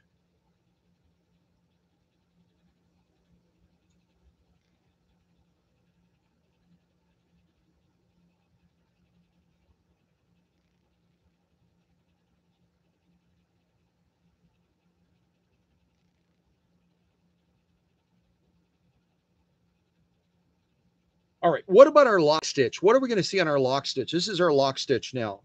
Are we going to see anything dramatic? Anything scary? Hopefully not. This is our lock stitch. Let me kind of get it lined up as best as I can. So you should notice immediately, that our lock stitch is noticeably more poppy than our top stitch. You kind of adjust that again.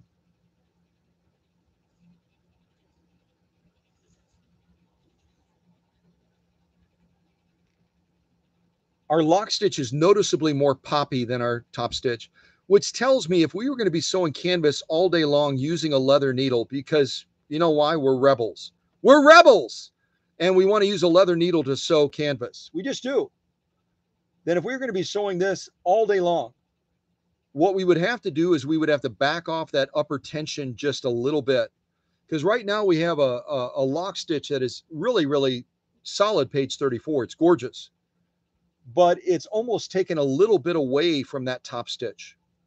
So what we do then is if our lock stitch is a little bit too pronounced, we back off that upper tension just a little bit. And what it allows to happen then is it allows that bobbin case to pull down a little bit harder. Think of it again as a tug of war. The bobbin case is pulling down, the upper tension is pulling up to create that stitch. So if our lock stitch, if we look at it and we go, oh, that's a lovely lock stitch, but our top stitch isn't, it's still very good, but it's not quite as lovely as our lock stitch. I want them both to be lovely because lovely is lovely, right? Yeah. So if we wanted to do that, then we would just back off the upper tension ever so slightly. And then that bobbin case would be able to pull down a little bit harder and give us a little bit more of a poppy lock stitch. Now, if you look at it right there, there's our lock stitch. Looks really good. Very, very nice. Kind of lean it a little bit so you can kind of look down the line. Turn it over. It's still a very good looking top stitch, right? It's a lovely top stitch. But I know that all of you, because you're so doggone smart, you're as particular as I am. And if you really, really study it closely and you go, okay, beautiful, beautiful top stitch. Love it, love it, love it, love it, love it. Beautiful lock stitch. But that lock stitch has a little bit more pizzazz. So just think of it like that. We can look at it from the side as well and kind of give you a different perspective. There's our lock stitch. 2 layers of canvas. Here's our top stitch. 2 layers of canvas. They're both really close. But again, just think of it like this. Think of it like this, okay? If you're working with a particular type of material, your setup is not ideal, and you want to try to get the best possible balance between the lock stitch, the top stitch, etc., then remember that tug of war analogy that I talk about all the time. The tug of war. The tug of war is, again, the bobbin case right over here is pulling down for all it's worth. It's literally breaking a sweat. Let's see if it's sweating. Hold on a second. Yep, a little bit of sweat right there. There it is. A little bit of sweat. So it's pulling down for all it's worth to try to give us a beautiful top stitch. At the same time, this bully up here is saying, it's not your day today, it's mine. And this upper tension is pulling up for all it's worth to give us a beautiful lock stitch. And so they're fighting against each other, pulling back and forth and back and forth and back and forth. So just keep that in mind as you're changing types of material, as you have different setups, different, oops, that was exciting. As you're using different types of needles, different types of threads, just take that into account. And if you've got everything else set up perfectly, and let's say you're aiming for a 6 to 7 stitch type outcome, kind of like we have right here. There it is.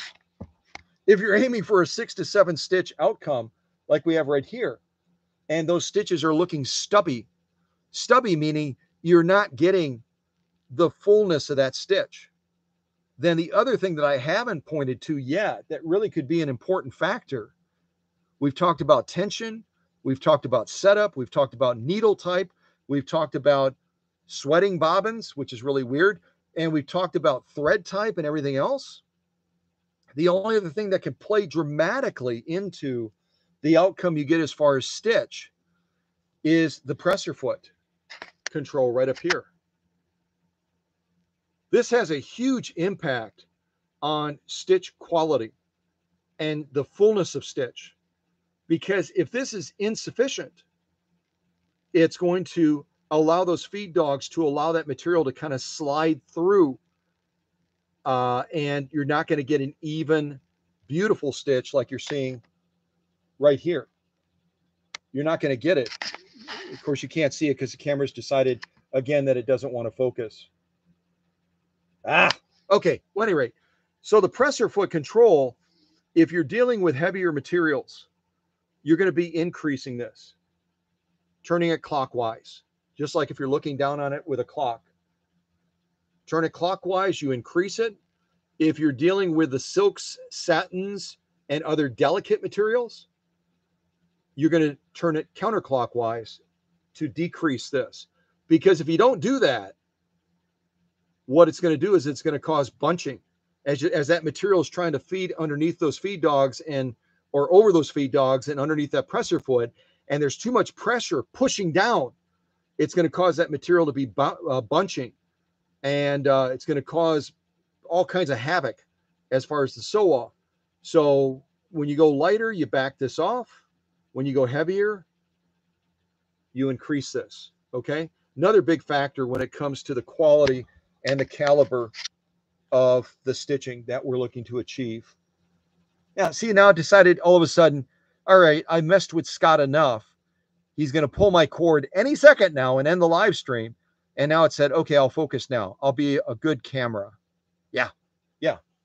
So anyway, this is a pass as well. I'm going to go ahead and throw it back into our pile back here of sew-offs that we've already done in this live stream, with the exception again of this genuine elk hide and this protected full grain leather, where I did a number of adjustments for the machine, but everything else has been done on this live stream. Okay, so I'm going to pick out a little bit more music. While I'm picking out more music, would you be so kind as to, I'm just looking at the chat, seeing if there's anything else I need to look at. What look, Helen wrote a comment of looks loose. What was loose on this?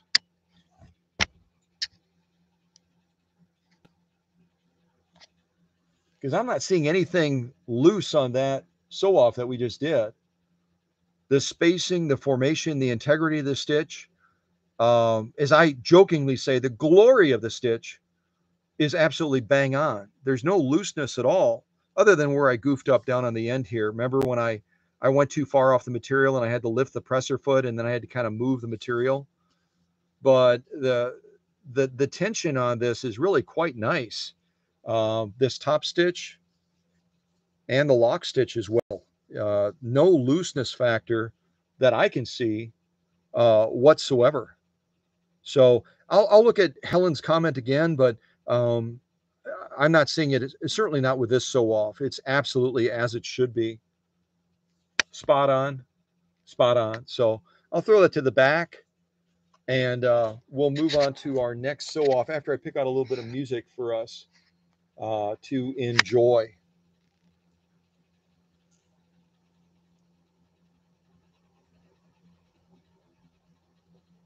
I just had a Dom. Helen is such a cool. I am so glad Helen is here. She is such a hoot, isn't she? God bless Helen. I love Helen. I don't even know where Helen is from, but I'll probably visit that state and do a free service on her sewing machine because she's such a great addition to our live stream. Don't you agree? I mean, we have a number of great people that are part of the live stream. Don't get me wrong there, but yeah, I mean, it's a beautiful outcome when you can generate stitch quality like this with a less than ideal setup. Setup on a sewing machine is so critical. If you're sewing a lot of denim, you really should be using a denim needle because of the engineering and design of that needle. It's more compatible with that type of fabric. If you're sewing leather like this stuff, sewing with a leather needle is the best choice. And then you always want to pick your thread carefully as well, right?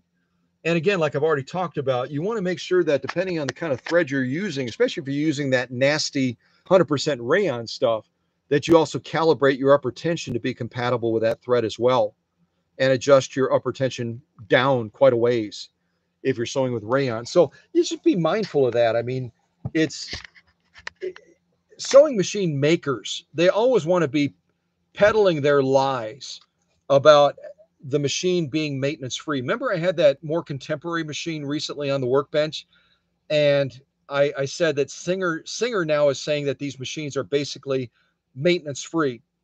And yet, when I went through, there we go. When I went through that machine, you could see how filthy it was, and how that filth and dirt and buildup and junk and everything else and old crusty oil was just choking the life out of that machine. And it was causing that machine to have to work so much harder than it otherwise would. Uh, don't buy those lies. You know, if you decide for whatever reason to pick up a more contemporary machine, realize that that machine is going to need servicing. And it's going to need more servicing than the average service center is going to give it. Again, when you go to an average sew and back or sewing center, they've got a lot of overhead. They have usually multiple employees, even if it's a family business.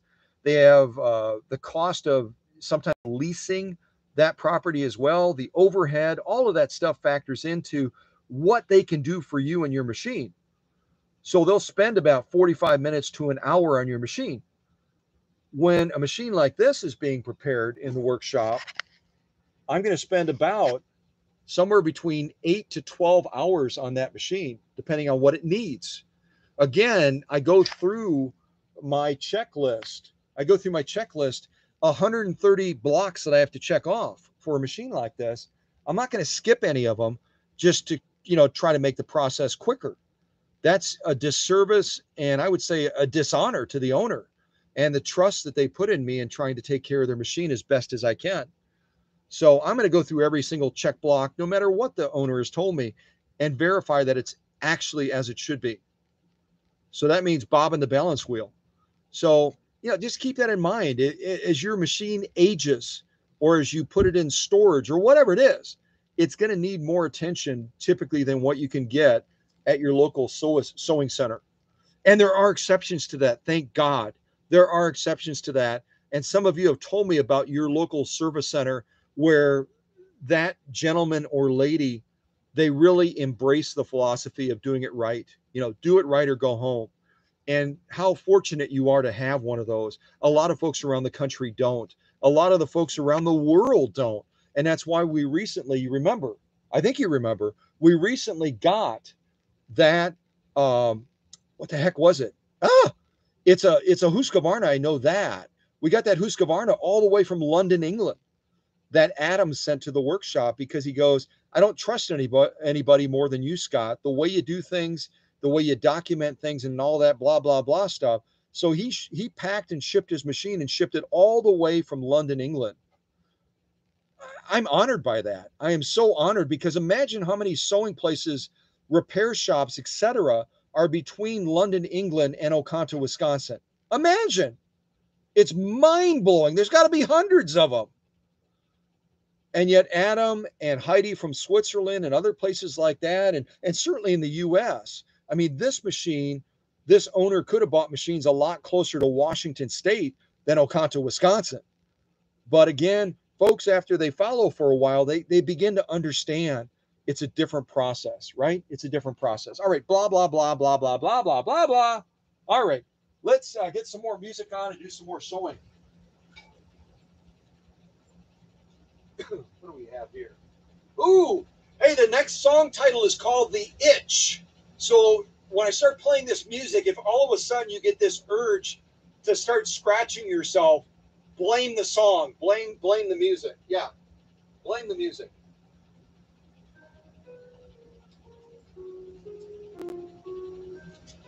It's opening up with a soft piano piece. How is that itchy? I don't get it. Oh, there. Now we're itching. Now we're itching. Oh, yeah, I'm itching now. I'm definitely itching. Yikes. All right, what should we sew next? Should we maybe do some denim? We got this heavy grade denim stuff. Let's do that. So I'm starting with 2 layers of denim, right? I'm going to go ahead and fold it in the middle, get us up to 4 layers. I'm going to fold it one more time and get us up to 6 layers of heavy grade denim. 6 layers of heavy grade denim that we're, by the way, going to be sewing with a 90-14 size leather needle. Yeah, I know. But you guys love this channel because we're crazy, right? We're just a little bit crazy. And I'm just going to sew down the middle. Excuse me. I'm going to sew down the middle of this. See this presser foot? This is a different style presser foot. It really pitches up a lot. See that? And you can see how the back of the material right now is a little bit off of that presser foot. I don't want to make that mistake again, like I did on that one where I kind of skidded. So I'm going to slide it in a little bit deeper.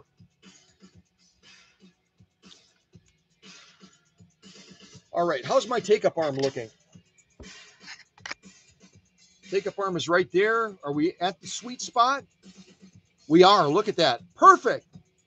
Exactly where we want to be. It's on the downstroke right now, and we're not going to get any binding. We're not going to get any resistance at all as we launch into this 6 layers of heavy grade denim. No resistance, no pause, no hesitation. There we go. That's a fun shot. Look, Mom, I'm on top of the house. All right, here we go. 6 layers of heavy grade denim with this little Mighty Mite from 1954, a 99K, which was made in, type in the chat where this machine was made. Where was this machine made? Type it in the chat, please, please, please. Here we go.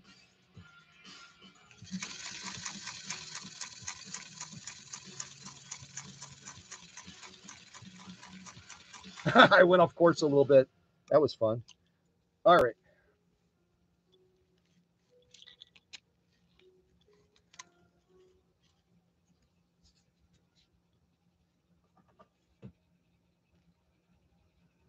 Exactly right. Terry's gonna have to stay. Terry's gonna have to go to summer school.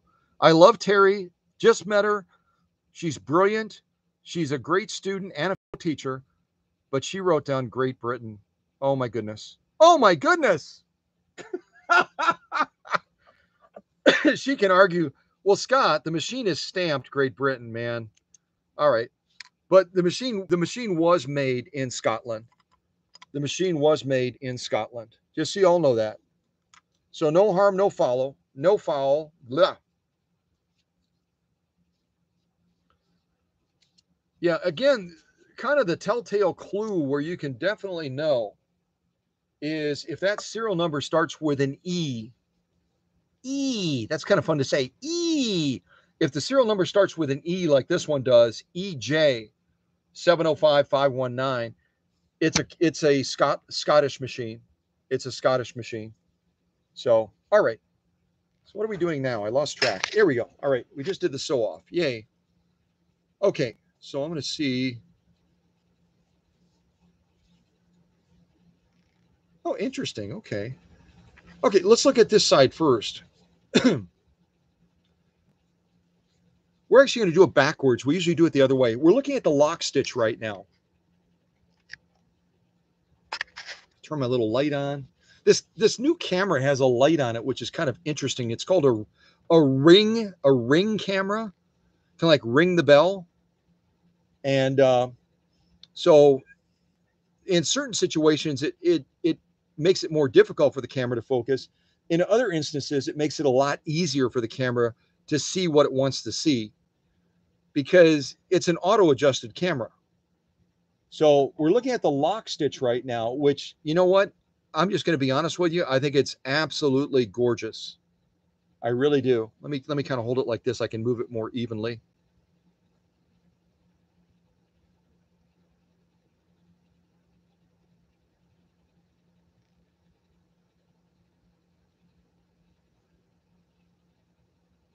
So again, we just sewed these 6 layers of heavy grade denim with a leather needle, dual duty Coats and Clark type thread. And we got a great result. The quality of the stitching, the spacing, the formation, the alignment of the stitching is absolutely as we want it to be. It's a very, very good looking, lock stitch. We can look at it like this as well from the side. I sometimes like to look at stitches like this because it gives you a different perspective of the stitch. Let me kind of bring it across.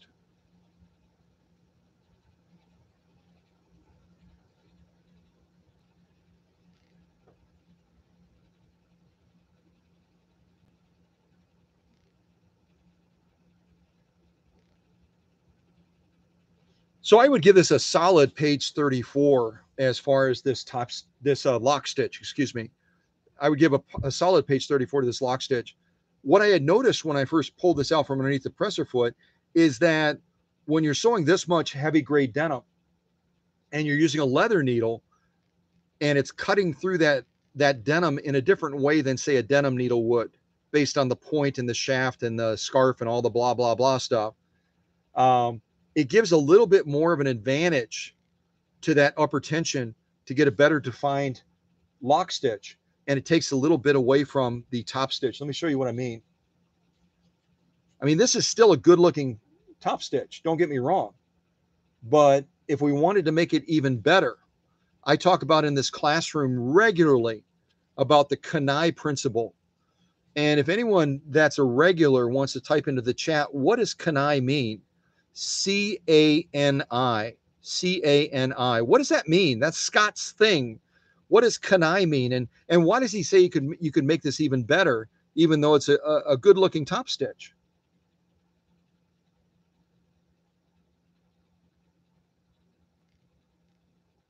Come on, camera. You're on duty, camera. Be good. Be good.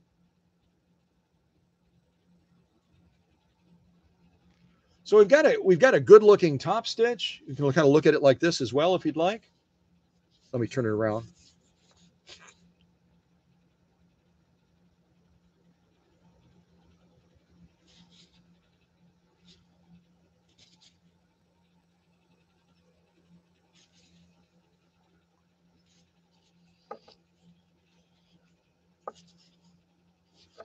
Constant. He has so much affection. Christine is a sweetie. I've never been to Brazil, but that would be a fun place to visit, wouldn't it? That'd be a fun place to visit. So our stitching looks really good both ways, but Kanai stands for constant and never-ending improvement. Constant and never-ending improvement. That means even if we have a good-looking stitch, we can make it better, in this case, by backing off that upper tension a little bit. If we were going to be sewing a ton of denim, 6 layers thick, look at that, using a leather needle, then we would want to back off that upper tension a little bit just to give a little bit more pizzazz to that top stitch. It's a good looking top stitch, but it could even be better looking if we gave a little bit more muscle back to that bobbin case down here to pull down. Remember again, and I know I cover this a lot, but remember that bobbin case is going to be pulling down to give us a good looking top stitch. That upper tension right here is going to be pulling up to give us a good lock stitch. So they're going to be fighting all the time. It's like Mortal Kombat.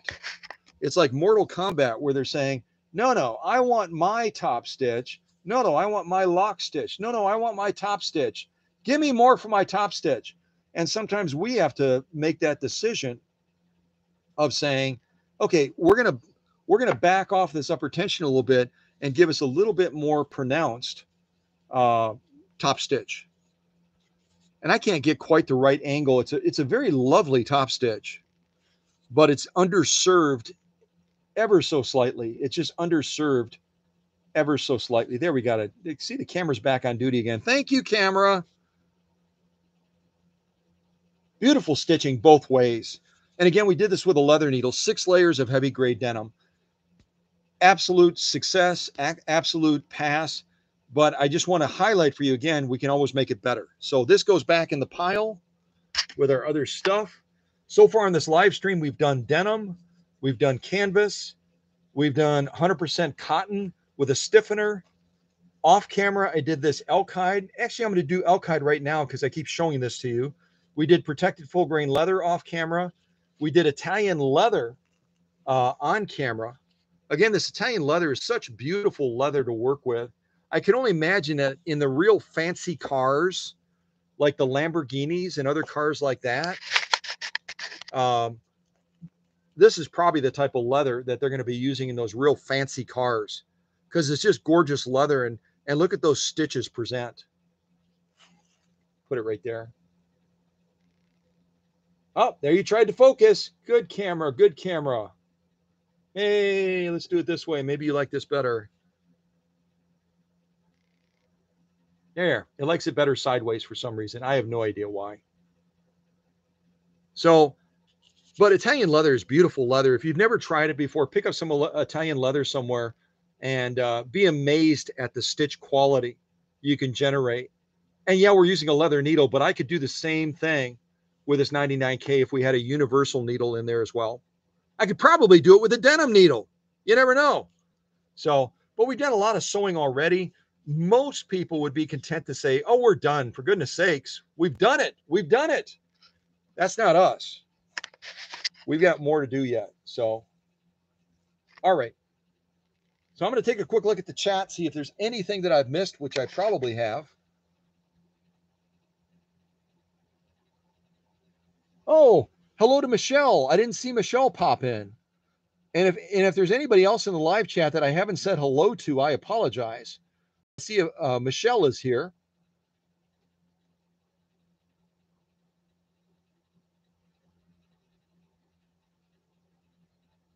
And I think everybody else on the screen that I'm seeing right now, I've already said hello to. Yep, I did. Okay, a little bit of music, and let's do some more sewing with this 99K.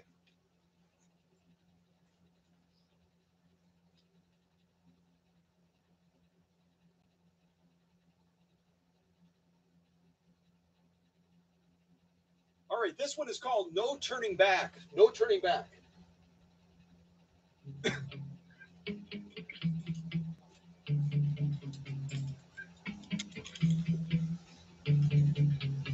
This is a fun song. My foot's tapping. I won't be able to operate the foot controller. Help, help, help. Oh, yeah.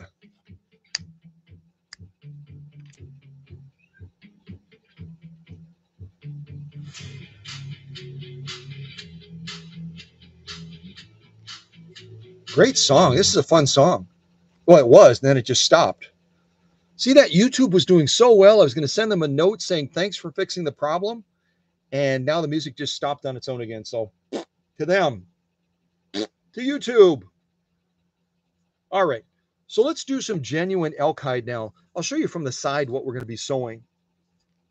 Let me back this camera up just a little bit because it's having trouble focusing, I think. So we're going to be sewing this genuine elk hide.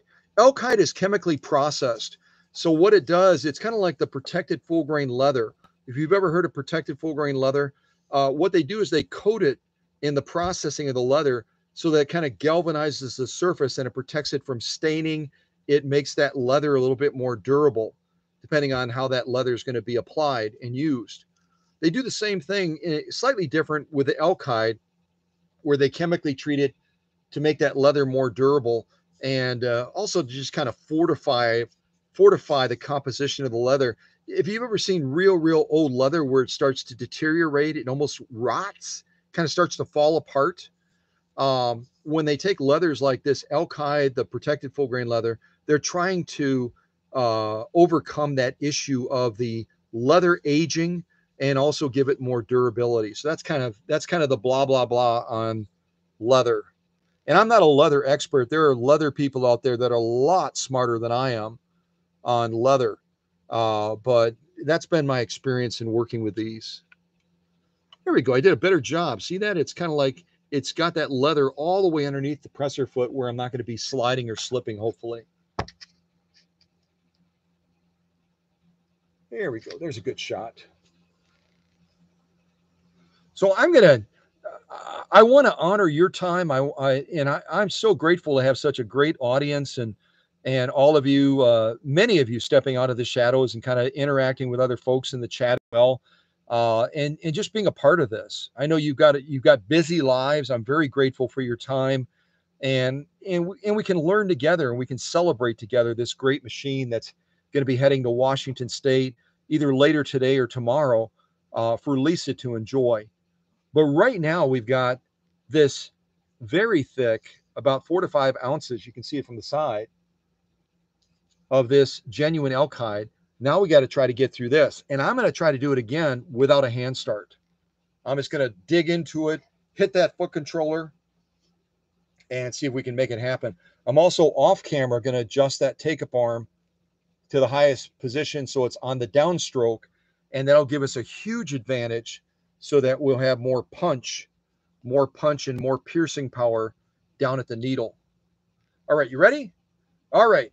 We don't have any dramatic music, so at home or at work or wherever you are, in your car, on a beach somewhere, up in a mountain, in a cabin, you can hum as we're sewing since we have no music.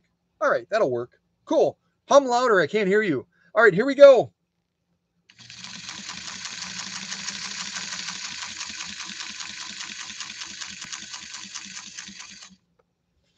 No hand start, just the sheer grit of that 0.7 amp motor that I keep talking about. Again, this is going to have almost this little Mighty Mite. If you were to look at let me back up the camera.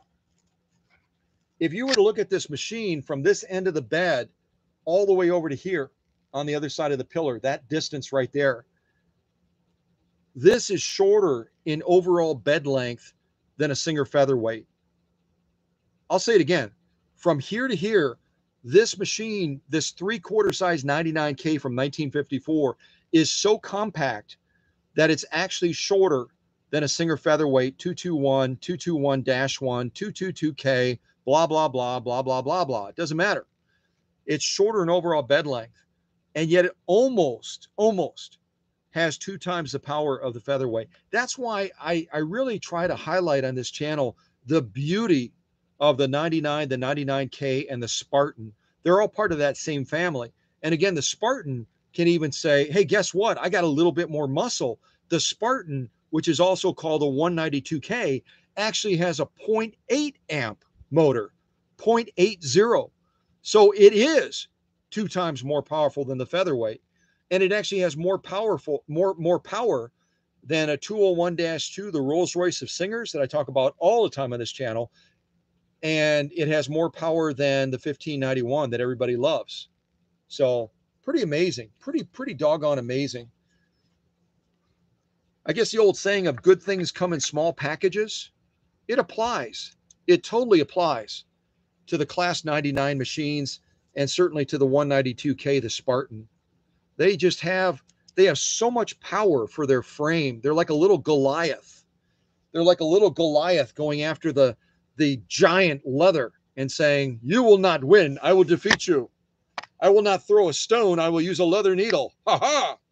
Yeah, they will. So let's take a look at this one. This is our genuine elk hide. Let's see how the machine did with this sew off once it decides it's going to focus. Waiting.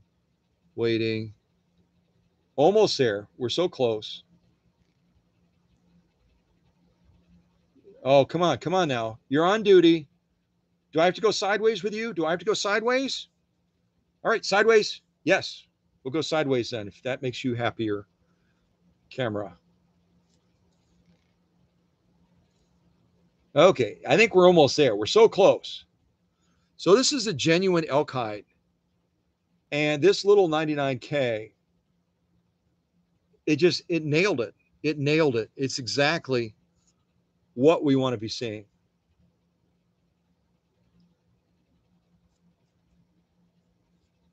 Again, look at it from the side.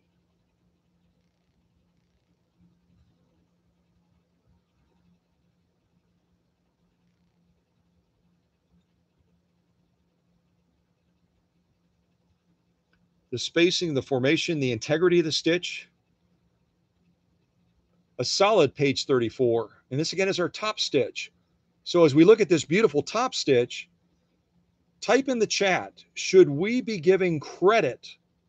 I mean, really, it's a team effort, right? It's a team effort between the upper tension and the bobbin case as far as generating a great top stitch like this. Because if the upper tension, again, is a bully, it's going to take away from our top stitch. But here we've got a gorgeous top stitch. Absolutely drop dead gorgeous. And we have to give credit to the bobbin case. The bobbin case did an excellent job. Now we're going to look at that lock stitch. And the lock stitch, again, we have to give credit to that upper tension for generating a great looking lock stitch. But we also have to give credit as well to the bobbin case for not being a bully and taking away from the lock stitch, right? It's a cooperative effort. It's a team effort. Come on, camera. This camera thinks it's the weekend or something. I don't know what's going on. All right, let's go vertical then. We're going to totally mess with it.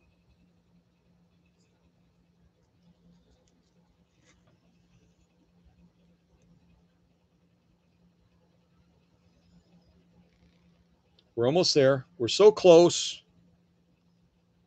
Maybe if I give it a bigger field to look at, huh?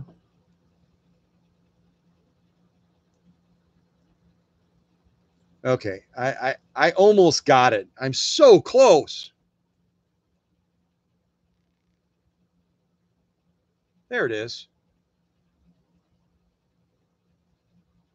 That's our lock stitch, which again is absolutely as it should be.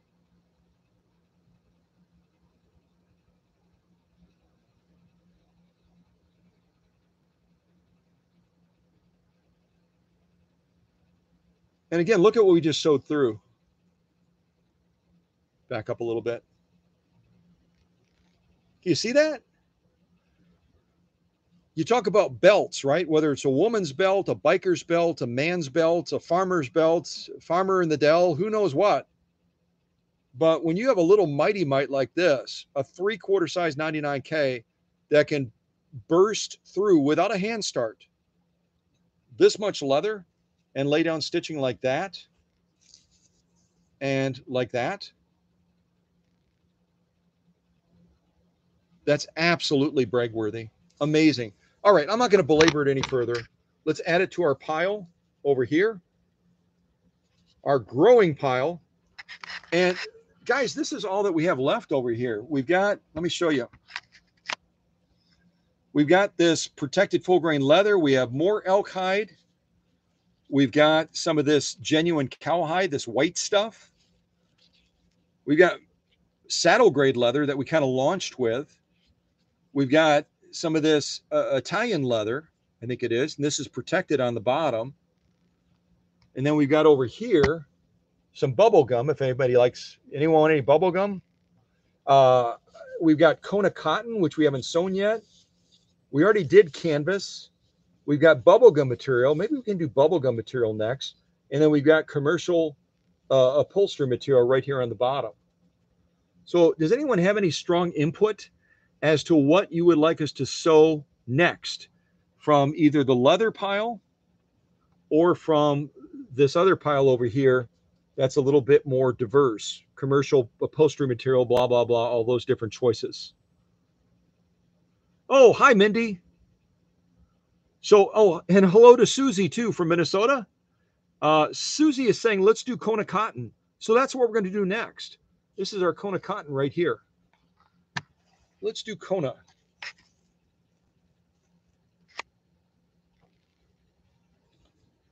And again, this Kona cotton has this quilt batting in the middle. And we're going to be sewing this 100% Kona cotton with quilt batting using a leather needle, which is it's kind of fun, isn't it? Yeah. It's a little bit demented, but it's fun too. All right, and on this Kona cotton, I'll try to go down and around, and I'm probably going to use some little clamps on this to make it a little bit easier on myself. Try to use these clamps maybe.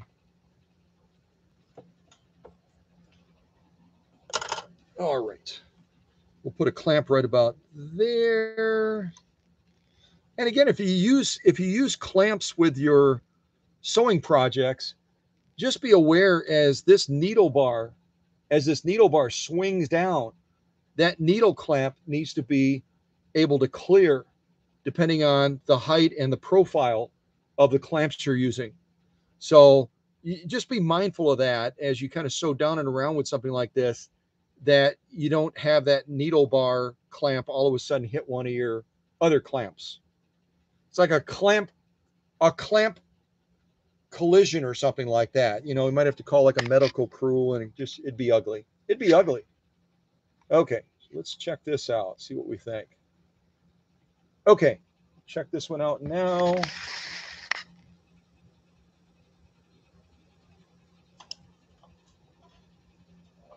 All right, here we go. I'm going to try to go down around. Let me check my take-up arm. Even on cotton, even on light cotton, I always make sure that take-up arm is at the highest position. Got to do it, got to do it, got to do it. All right, here we go. Down and around.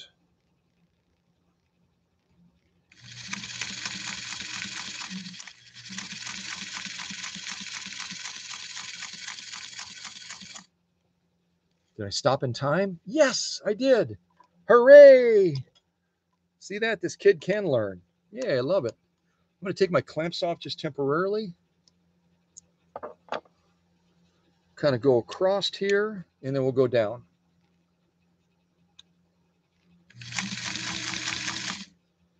Perfect, perfect, perfect, perfect. All right, let me try to get this.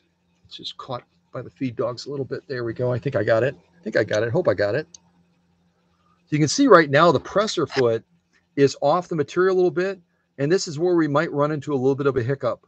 We'll have to wait and see what happens. But right now the butt of the presser foot attachment is on the feed dogs. It's not underneath the material. That's not ideal. So I'm gonna continue to try to go through this as we have it, but we might see a little bit of slippage again, just because it's off of the material. And also, you don't want to be doing this all the time, because I've said it before, when you have feed dogs making direct contact with the presser foot attachment, it can cause scarring to the bottom of the presser foot attachment, which can begin to snag material, but it also can dull the feed dogs too. Metal against metal is never a good idea. Unless you're sharpening a knife, then yeah, you know what I mean. So we're going to try to launch with this carefully. I'm going to kind of really be watching this. I hope it doesn't slip too badly, and we'll get through this. All right, here we go.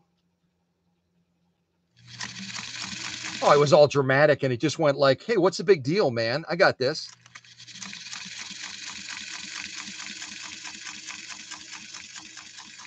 And you can see we're living a little bit dangerously right now, because I talked a lot about the presser foot pressure, right? This adjustment up here. And we didn't adjust it down like I said you normally would do. We didn't adjust it down after sewing leather and, you know, all those layers of denim and canvas and everything else. We just kind of left it where it was at, but the machine still managed it well. And that's pretty doggone impressive, because normally if you're sewing Kona cotton or any type of 100% cotton, you're going to want to back off that upper tension. Excuse me, you're going to, forget what I just said. You're going to want to back off that that presser foot pressure just a little bit. So this is going to be a little bit more of a challenge to see white thread against this white cone of cotton, but we'll see what we can do with this camera. See if the camera will be nice to us. I might even see if I can lay it down. Maybe that will work. See if this will work.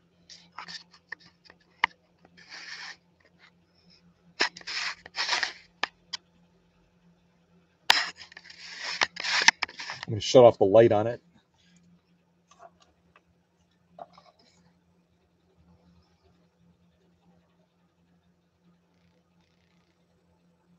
Okay, we almost can see it there. It's pretty doggone clear. Folks, those are gorgeous, gorgeous stitches. They really are. I'm going to try to slide it across.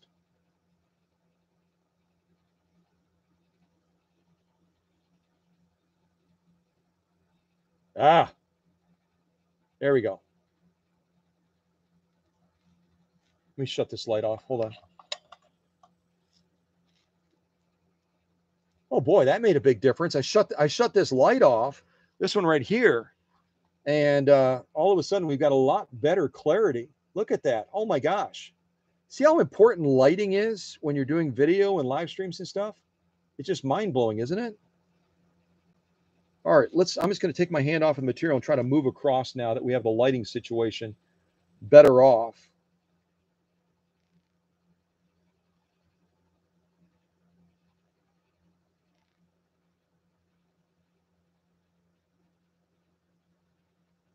Absolutely lovely stitching.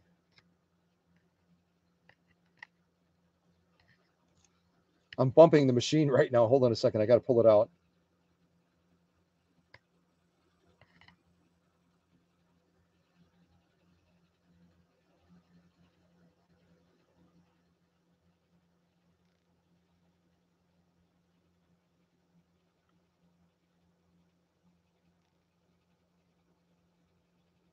Folks, it doesn't get any better than that. That is lovely. Well, no, that's the wrong thing to say.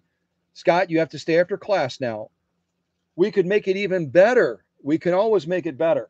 But those are some gorgeous, gorgeous stitches, that top stitch. Let's flip it over and see what we got for our lock stitch. Oh, I got it dirty over there. That's kind of weird. All right, let's look at our lock stitch now. This is our lock stitch.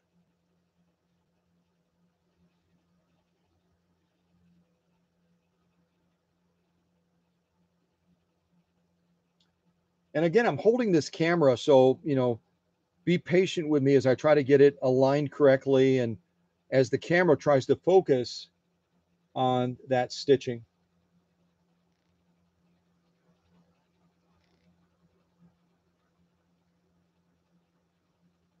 And here's my point. It's kind of interesting. Look right there in the shot that I have. You see a little bit of puckering, just a tiny little bit of puckering on that 100% cotton. That could have been avoided if we had backed off that presser foot pressure just a little bit. So initially from the top, it looked like we dodged the bullet. You know what I mean? We dodged the bullet from the top of the material. But when you get to the bottom of the material, you can see here as it's going over the feed dogs and underneath that presser foot. Oh, there I am. As it's going over the feed dogs and underneath the presser foot, we got a little bit of puckering, a little bit of bunching right there. See that? So we did not dodge the bullet. I knew what I should have done. I should have backed off that presser foot pressure just a little bit, and I didn't. And the machine managed it really well, but it still got a little bit of puckering out of it. Just very subtle puckering.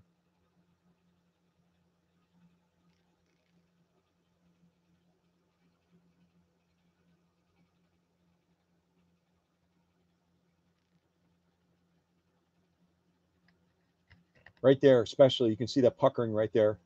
And if you get that on your materials when you're sewing, that puckering 99.9% of the time, kind of like the hand sanitizer, 99.9% of the time is going to be a feed factor. It's going to be that your presser foot pressure is a little bit too heavy for that. There it is. Your presser foot pressure is going to be a little bit too heavy for that lighter material. So you'll back it off. But those are gorgeous stitches. Don't you agree? That's our lock stitch again, where we got a little bit of puckering on the bottom, and our top stitch.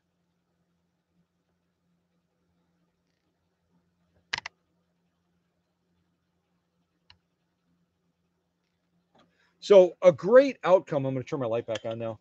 A great outcome so far in, again, our setup. Our setup is really more for leather than it is for anything else. And yet we've sewn Kona cotton, we've sewn denim, we've sewn, what else have we sewn? Most of the other stuff is leather. So, but the machine is doing an excellent job of managing this, even though we don't have the ideal setup. So all of that blah, blah, blah, blah, blah, blah. So,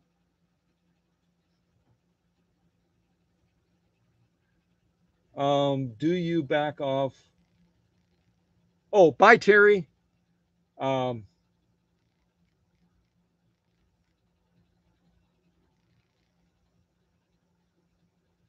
Lisa, Lisa wrote, oh, that's the owner.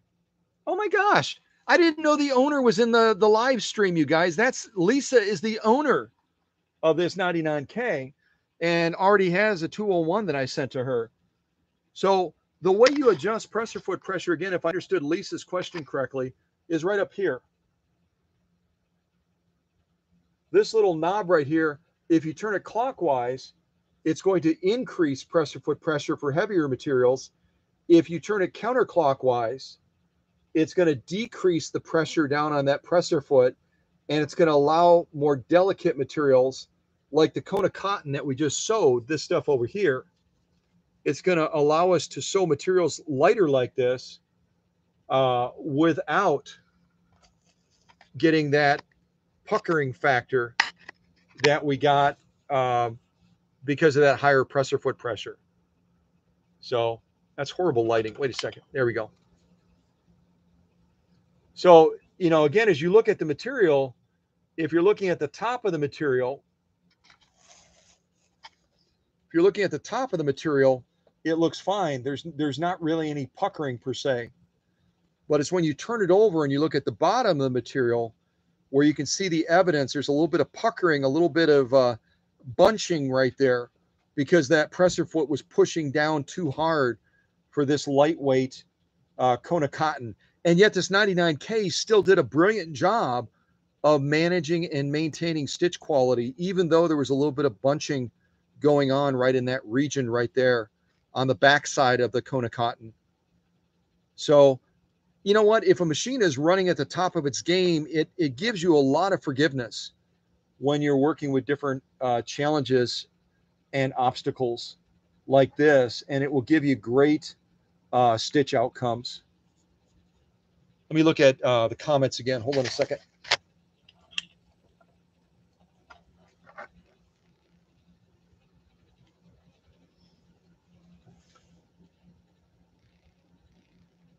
Oh, you're welcome, Lisa. You're very welcome. You know, and it's one of those things. I've had extremely experienced seamstresses that have contacted me with those bunching issues, and they were very smart sewers. They knew their machine. They'd used their machine forever, but they were changing material types. All of a sudden, they're getting a bunching issue, and a lot of them had never, ever, ever adjusted presser foot pressure. Didn't even understand what it was. You know, the fact that it's going to be compressing that spring.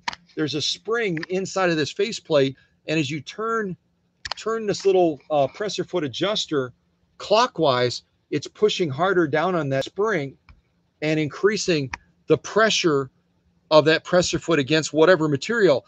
And the thing you have to remember too is as you're increasing that pressure on this presser foot bar and it's pushing down against that material, it's also driving that material harder into the feed dogs.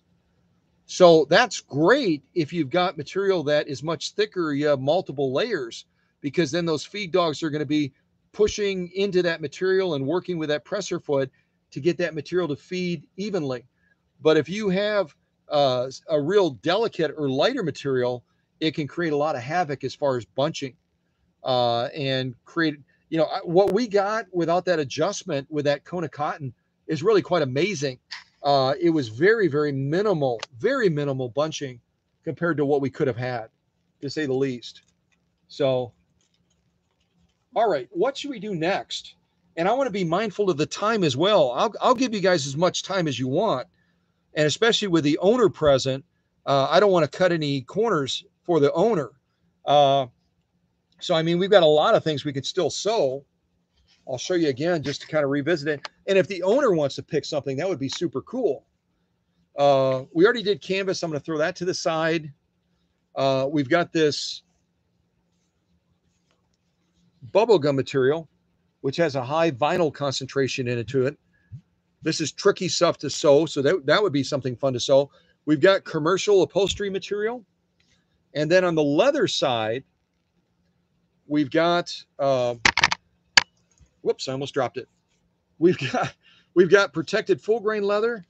We've got genuine elk hide, which we've already sewn. We've got this right here. It's weird. I had to sniff it to see what it was. This is a type of cowhide, this white stuff. We've got saddle grade leather right there. And then we've got, I think we've already sewn this too. This is, yeah, we did this. This is Italian leather. So I'm going to throw that out of the way as well. And then last but not least, we have a type of protected full grain leather on the bottom here. So we haven't done any protected full grain leather yet, but I'll leave it up to the owner to decide.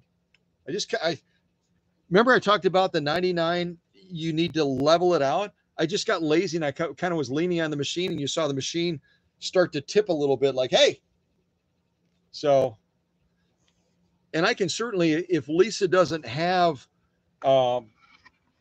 pads like this, I don't know if she's planning on putting this 99K into a table or into maybe a base or something, but you can let me know that, Lisa. And if you don't have a plan right now as far as a table or a base, I can send these furniture pads with the machine, and that way you'll have a way to level it out. You'll have to put one here and then one on the back as well by the other foot.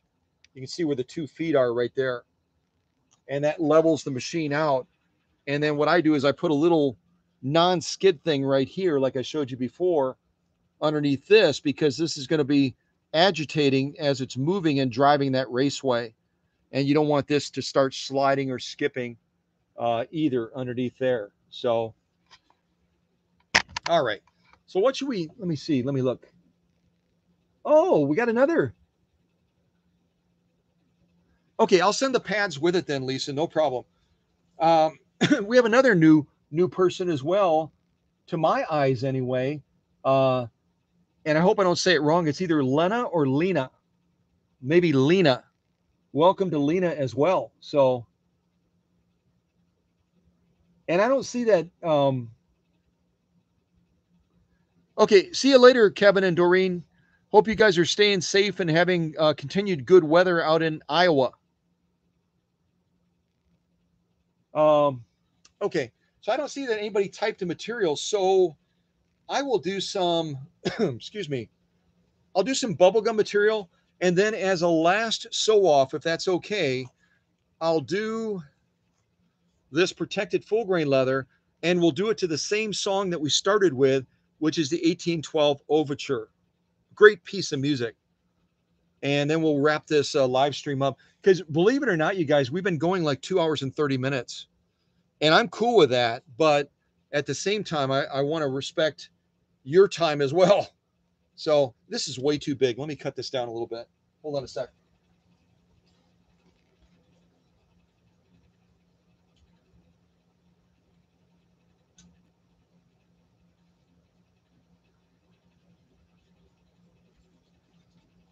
I just refreshed the screen, so hopefully our music will play without stopping.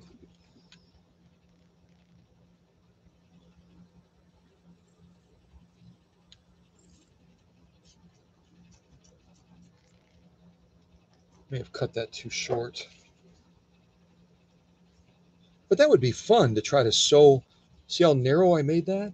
We'll sew that really narrow, and we'll sew it back to back so we can see the stitching more clearly. And then our last sew off again will be this protected full grain leather. and we'll do that to the 1812 overture. I hope that it plays. Otherwise, we'll be sewing and humming without the 1812 overture. So.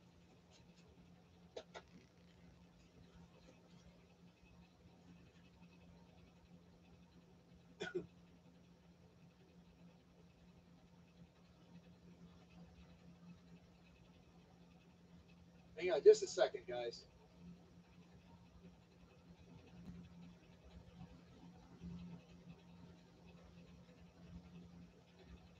All right, a little bit of music.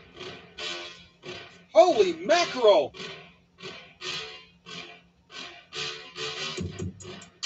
Jiminy Crickets, we're rocking! This is insane! We're going to be sewing bubblegum material to like rap music here. I don't know that this has ever been done. Of course, if it stops playing, then it won't matter, right? It's not going to matter.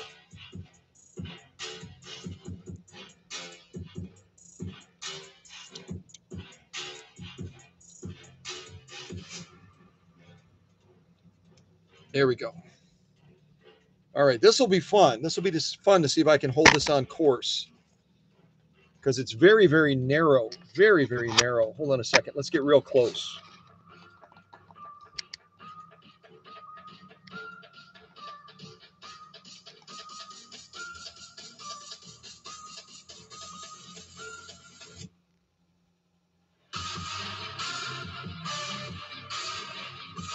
All right, here we go.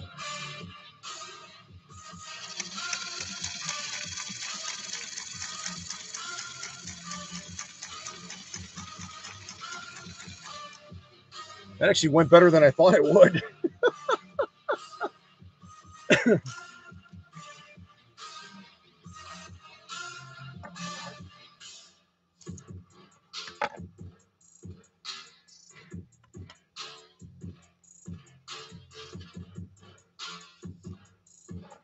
you have any idea how much self-control it takes right now not to be dancing?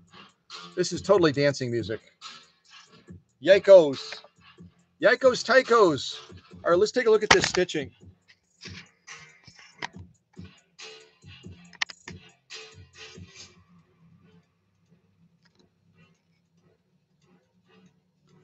All right, I'm trying to remember. I had it like this. So this is our top stitch. Let's look at our top stitch first. Once the camera decides it's going to focus. Yes. Good job.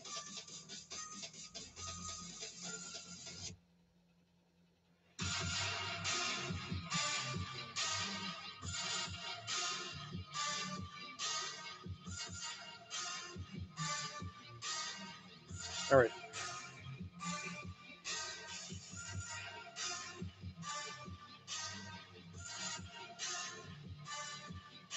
Let's try it like this. See if it's happier this way.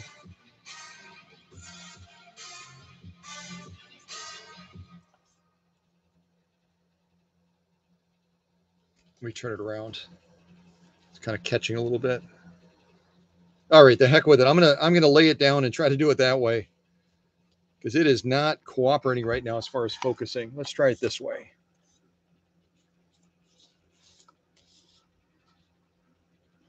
All right, this again is going to be our top stitch. We're going to try to look at first if the camera behaves.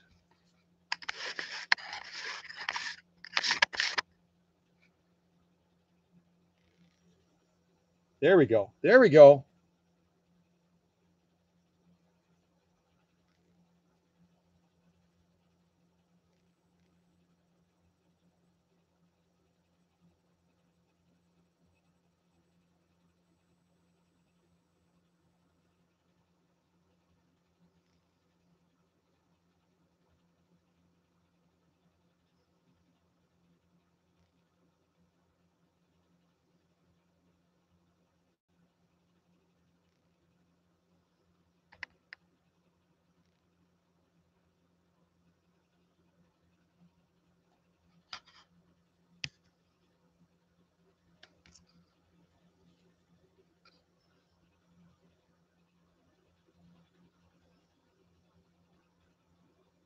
Maybe I need to clean this camera off on the lens or something. Maybe it got dirty from all the work I've been doing down here.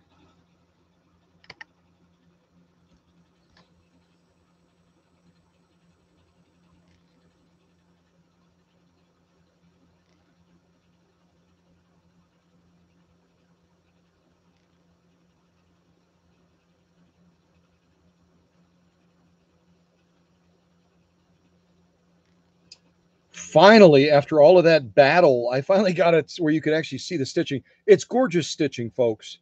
Gorgeous, gorgeous stitching. And again, this bubblegum material has a real high level of vinyl in it, and it can easily cause skip stitching, distorted stitching, and just all kinds of havoc. And Lisa's 1954 99K just did a brilliant job of managing it. I mean, that's gorgeous stitching. All right, now let's turn it over and look at the lock stitching and see if we can also brag about that as well. We kind of tilt it up a little bit. I'll kind of bring it out as well.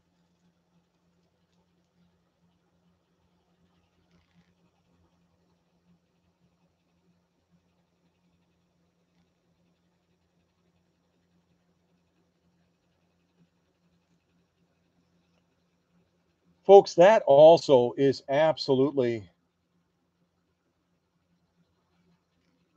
brag-worthy stitching. And again, the lock stitch is always a more difficult thing for the machine to generate, always more difficult. And Lisa's 99K had no trouble managing it whatsoever. And again, our setup is not absolutely ideal. We're working with a leather needle, and that complicates things a little bit. But the machine overcomes those issues because it's so happy. It's a happy machine. So there we have our lock stitch again, absolutely spot on. Our top stitch, absolutely spot on. I always like looking at stitches from the side too. They're just kind of, you really can see the beauty of the stitch when you kind of see it from the edge too.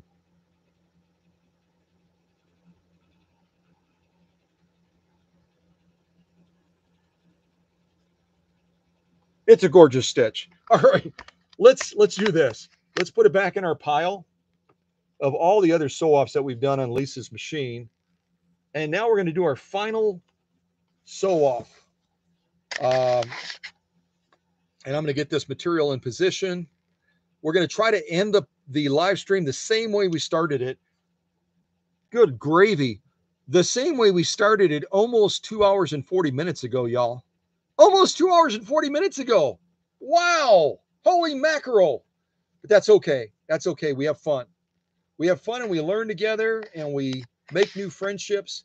So it's all good. It's all good. All right. Let's get that into position.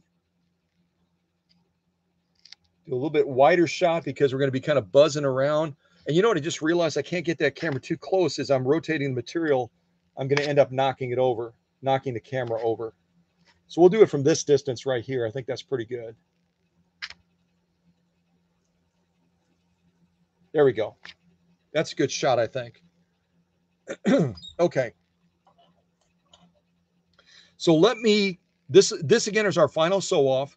Let me cue up the 1812 overture and hopefully the music continues to play. If it doesn't continue to play, I'm just going to mess around and just sew around a little bit more, and then we'll wrap this up. Okay. Let's see here.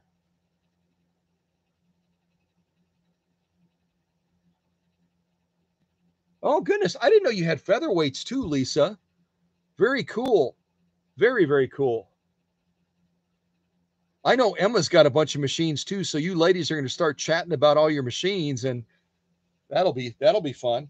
All right, let me get the music cued, and we'll wrap up this live stream with the 1812 overture, where I'm going to be buzzing all over the place, showing the ability of this machine to navigate, maintain stitch quality, and again, what we're sewing on here is protected full grain leather. So this leather, you can't see it, but it has a coating on it to protect it from staining and to protect it from excess wear, etc. So it's not just leather, it's also fortified leather as well, which is kind of cool. All right, let me find that song. Hold on.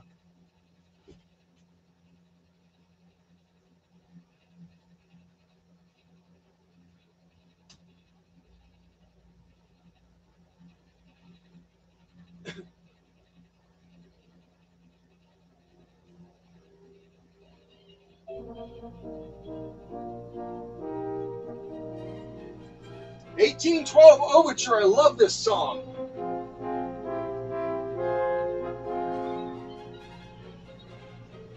I hope it plays. I hope it plays. Keep playing. Well, thank you again to everybody, and welcome especially to the owner, Lisa from the beautiful Washington State, and all the new people. All right, I better get ready. I better get ready.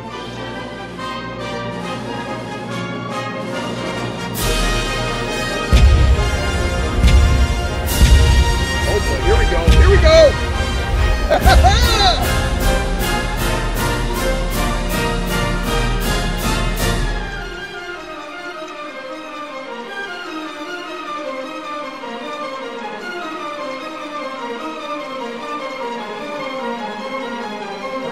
Really crazy. Let me put these stripes real quick. Hold on. You ready, Scott? Get ready, get ready.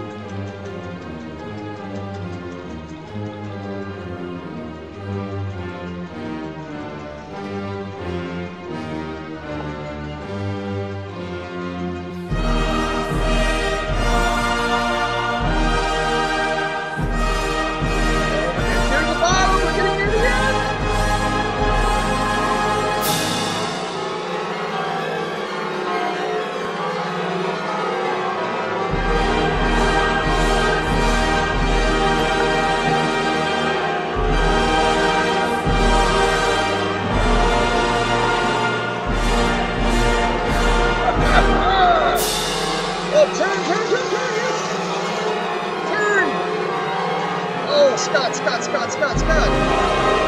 Jimmy, goodness, buddy. All right, let's go for it. Let's go for it.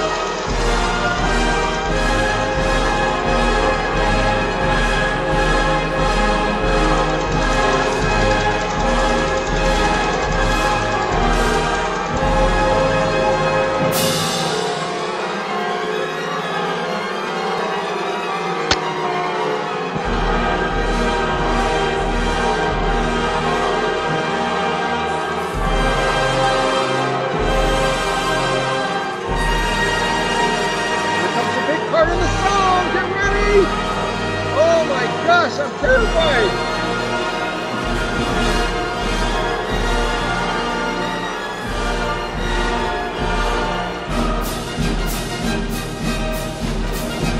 We're creating an etch-a-sketch.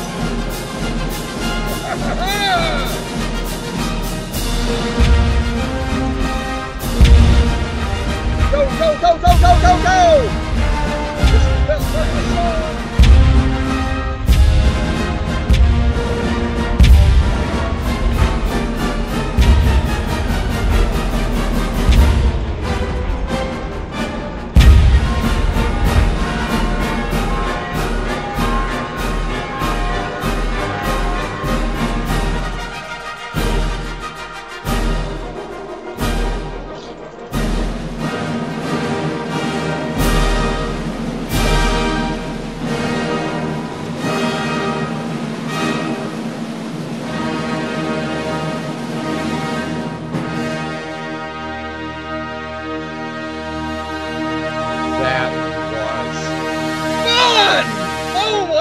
That was fun.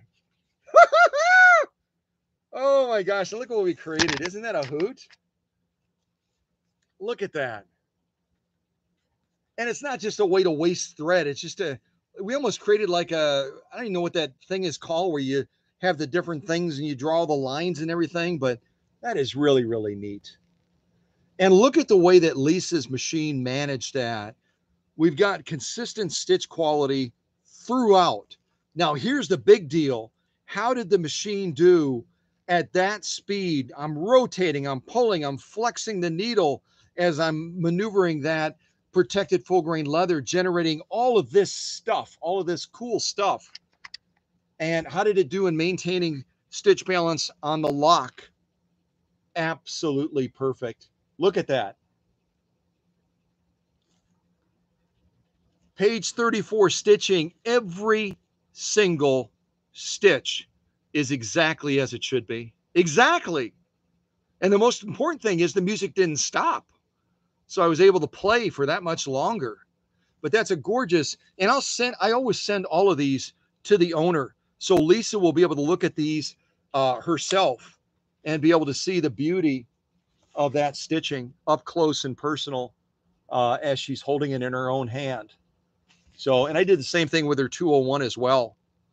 But just absolutely gorgeous, gorgeous stitching. Lock stitch, which you can kind of see better actually from a distance, it looks like. And then also the top stitch as well. This is a great machine. If Lisa already said she has 2 featherweights, this is going to give her a brand new appreciation for a Mighty Mite compact type machine that's going to have a lot more punch than her featherweights do. And it even, because of the 0.7 amp motor on this 99K, it even has more punch than her 201-2 that I already sent to her. But yeah, okay, granted. You guys are too smart for me to slide one like that in and to have you just accept it at face value. Yes, the 201-2 has direct drive gear to gear power, and this one is belt driven. So it's kind of a trade-off, isn't it? But you saw how fast I was sewing. You saw me manipulating that leather, and we didn't lose stitch quality once with the top stitch or the lock stitch. So this is an amazing machine. I'm so excited for Lisa. And I'm just going to real quick capstone the sew offs that we did live on this live stream today. You want to see something crazy with all that sewing we did? Let me just show you real quick. This machine obviously has a class 66 bobbin. This 99K uses the same, where am I? This this 99K uses the same bobbin that Lisa's 201-2 does. So she can exchange the bobbins back and forth. But I'm going to be giving her a goodie box with this machine as well that not only has extra class 66 bobbins, but it's also got some fun attachments as well. And beyond that, because I want her, she's got featherweights, she's got the 201-2. Now she's going to have this 99K. None of those machines are set up from inception with the idea of doing a zigzag. So I'm also going to give Lisa this fun original Singer adjustable zigzag attachment that she'll be able to use this on her featherweight. Where am I? I'm not even aiming the camera in the right spot. What the heck? She'll be able to use this attachment, this zigzag attachment on her featherweight. She'll be able to use it on her 201-2. She'll be able to use it also on this 99K. And it's going to take her straight stitch only machines to a point where they can do zigzagging as well. That's kind of fun, isn't it? Yeah. So this is what I do for my customers. Lisa reached out and ended up getting 2 machines from me. So I want to give her a little bit of extra toys and fun to enjoy and that she can use with all of her machines. The zigzagger, all of these attachments, the extra bobbins, and then she can go through all of these sew-offs. Oh, did I show you? Look at all the thread we still have left on this class 66 bobbin. See that? Class 66 bobbins, they don't hold quite as much as a class 15 bobbin, but they do a brilliant job. So again, look at this. On the live stream, we did this to the 1812 Overture. Just as we did, let me kind of dig it out of there. We did this one to the 1812 Overture as well. Protected full grain leather, saddle grade leather on top. Hold on a second, turn my little light on. There we go. We did this Kona cotton, 100% cotton. We did this genuine elk hide on camera and off camera, generating absolutely drop dead gorgeous stitches. Then we also did this Italian leather, again, generating absolutely drop dead gorgeous stitching as well. You do it like this. I think I get a little bit better lighting that way. And then off camera, I did this protected full grain leather as I was adjusting the machine, did this extra elk hide off camera. Then we did this 100% cotton with this stiffener on this live stream today. As we did this canvas, as we did these 6 layers, I think it was, of heavy grade, 6 layers of heavy grade denim. We did that on this live stream as well today. And then last but not least, this bubblegum material. So our sew-off sandwich for Lisa's 99K, both on camera and off camera, is this. This is what the real deal looks like when you're really testing a machine, so that when I pack this up very carefully, which the packing process alone for a machine like this going all the way out to Washington State is going to take me about 2 to 3 hours. But you know what? Who cares?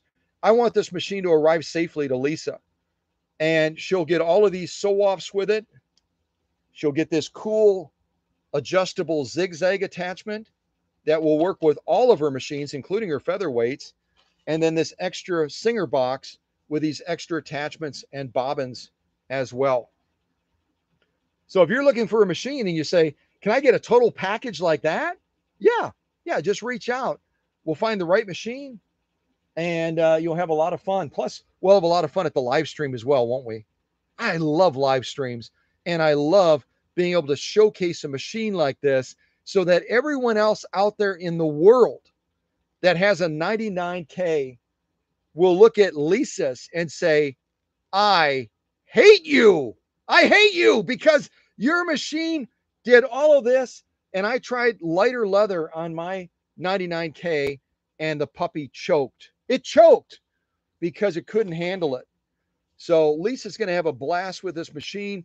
You guys enjoy chatting a little bit more, making some new friendships, and I will leave the live stream on for a little bit. I'll see if I can play a little bit more music, and then I'll end this live stream. But again, remember, you can continue chatting after the live stream ends, and then make some new friendships. Okay, cool. All right, awesome.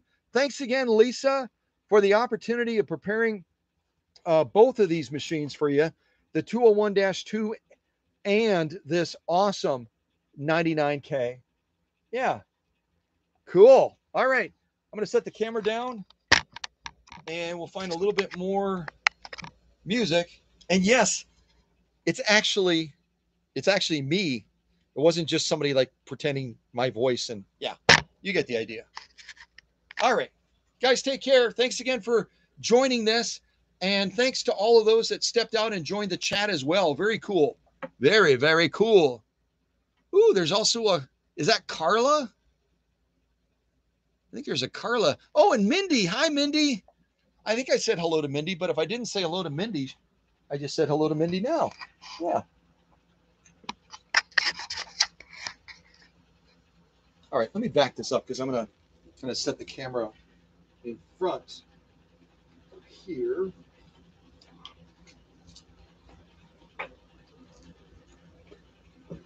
And also congratulations to Lisa because she recently retired. I didn't know what she did, but she retired, and now she can enjoy even more fun with her sewing machines, which is really awesome. I'm trying to get the right angle, you guys. Bear with me for a second here. Oh, there we go. There we got it.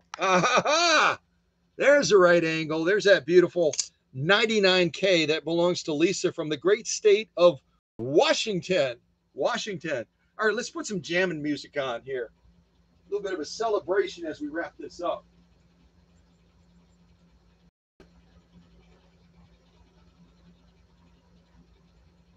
Hold on. Wait for it. Wait for it.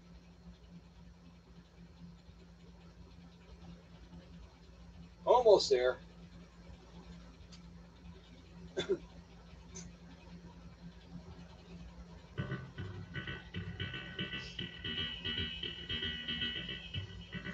Yeah. Oh, this is... I could totally use this for sewing in a circle. Couldn't didn't I? Listen to this music. This is awesome.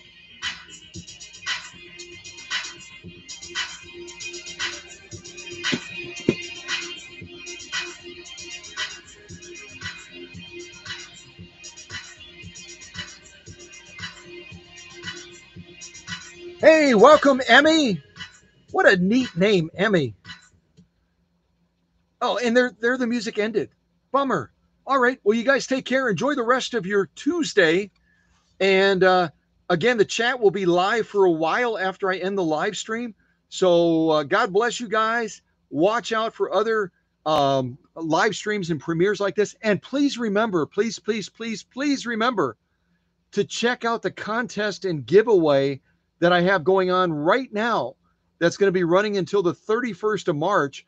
All the stuff is explained in the video on this channel, and it's also explained on Facebook as well. You can win a very cool Singer 170th edition, limited edition, I should say, class 15 machine. I got all the pictures up on Facebook. I showed in the video, and all you have to do is write a simple little essay about a fictitious town, and it's called Calico. Matter of fact, I'll show you. This is Calico over here.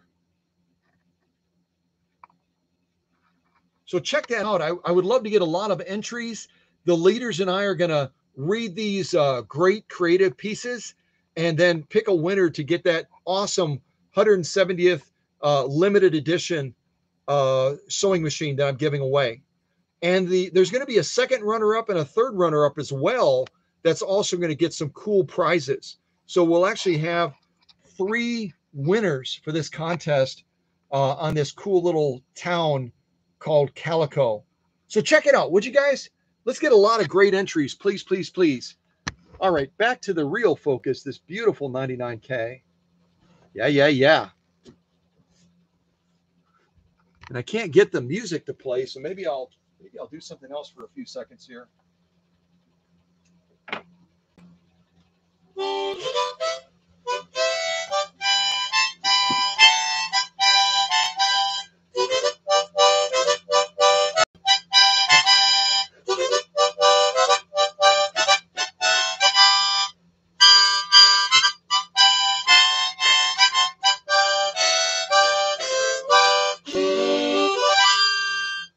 That's the best.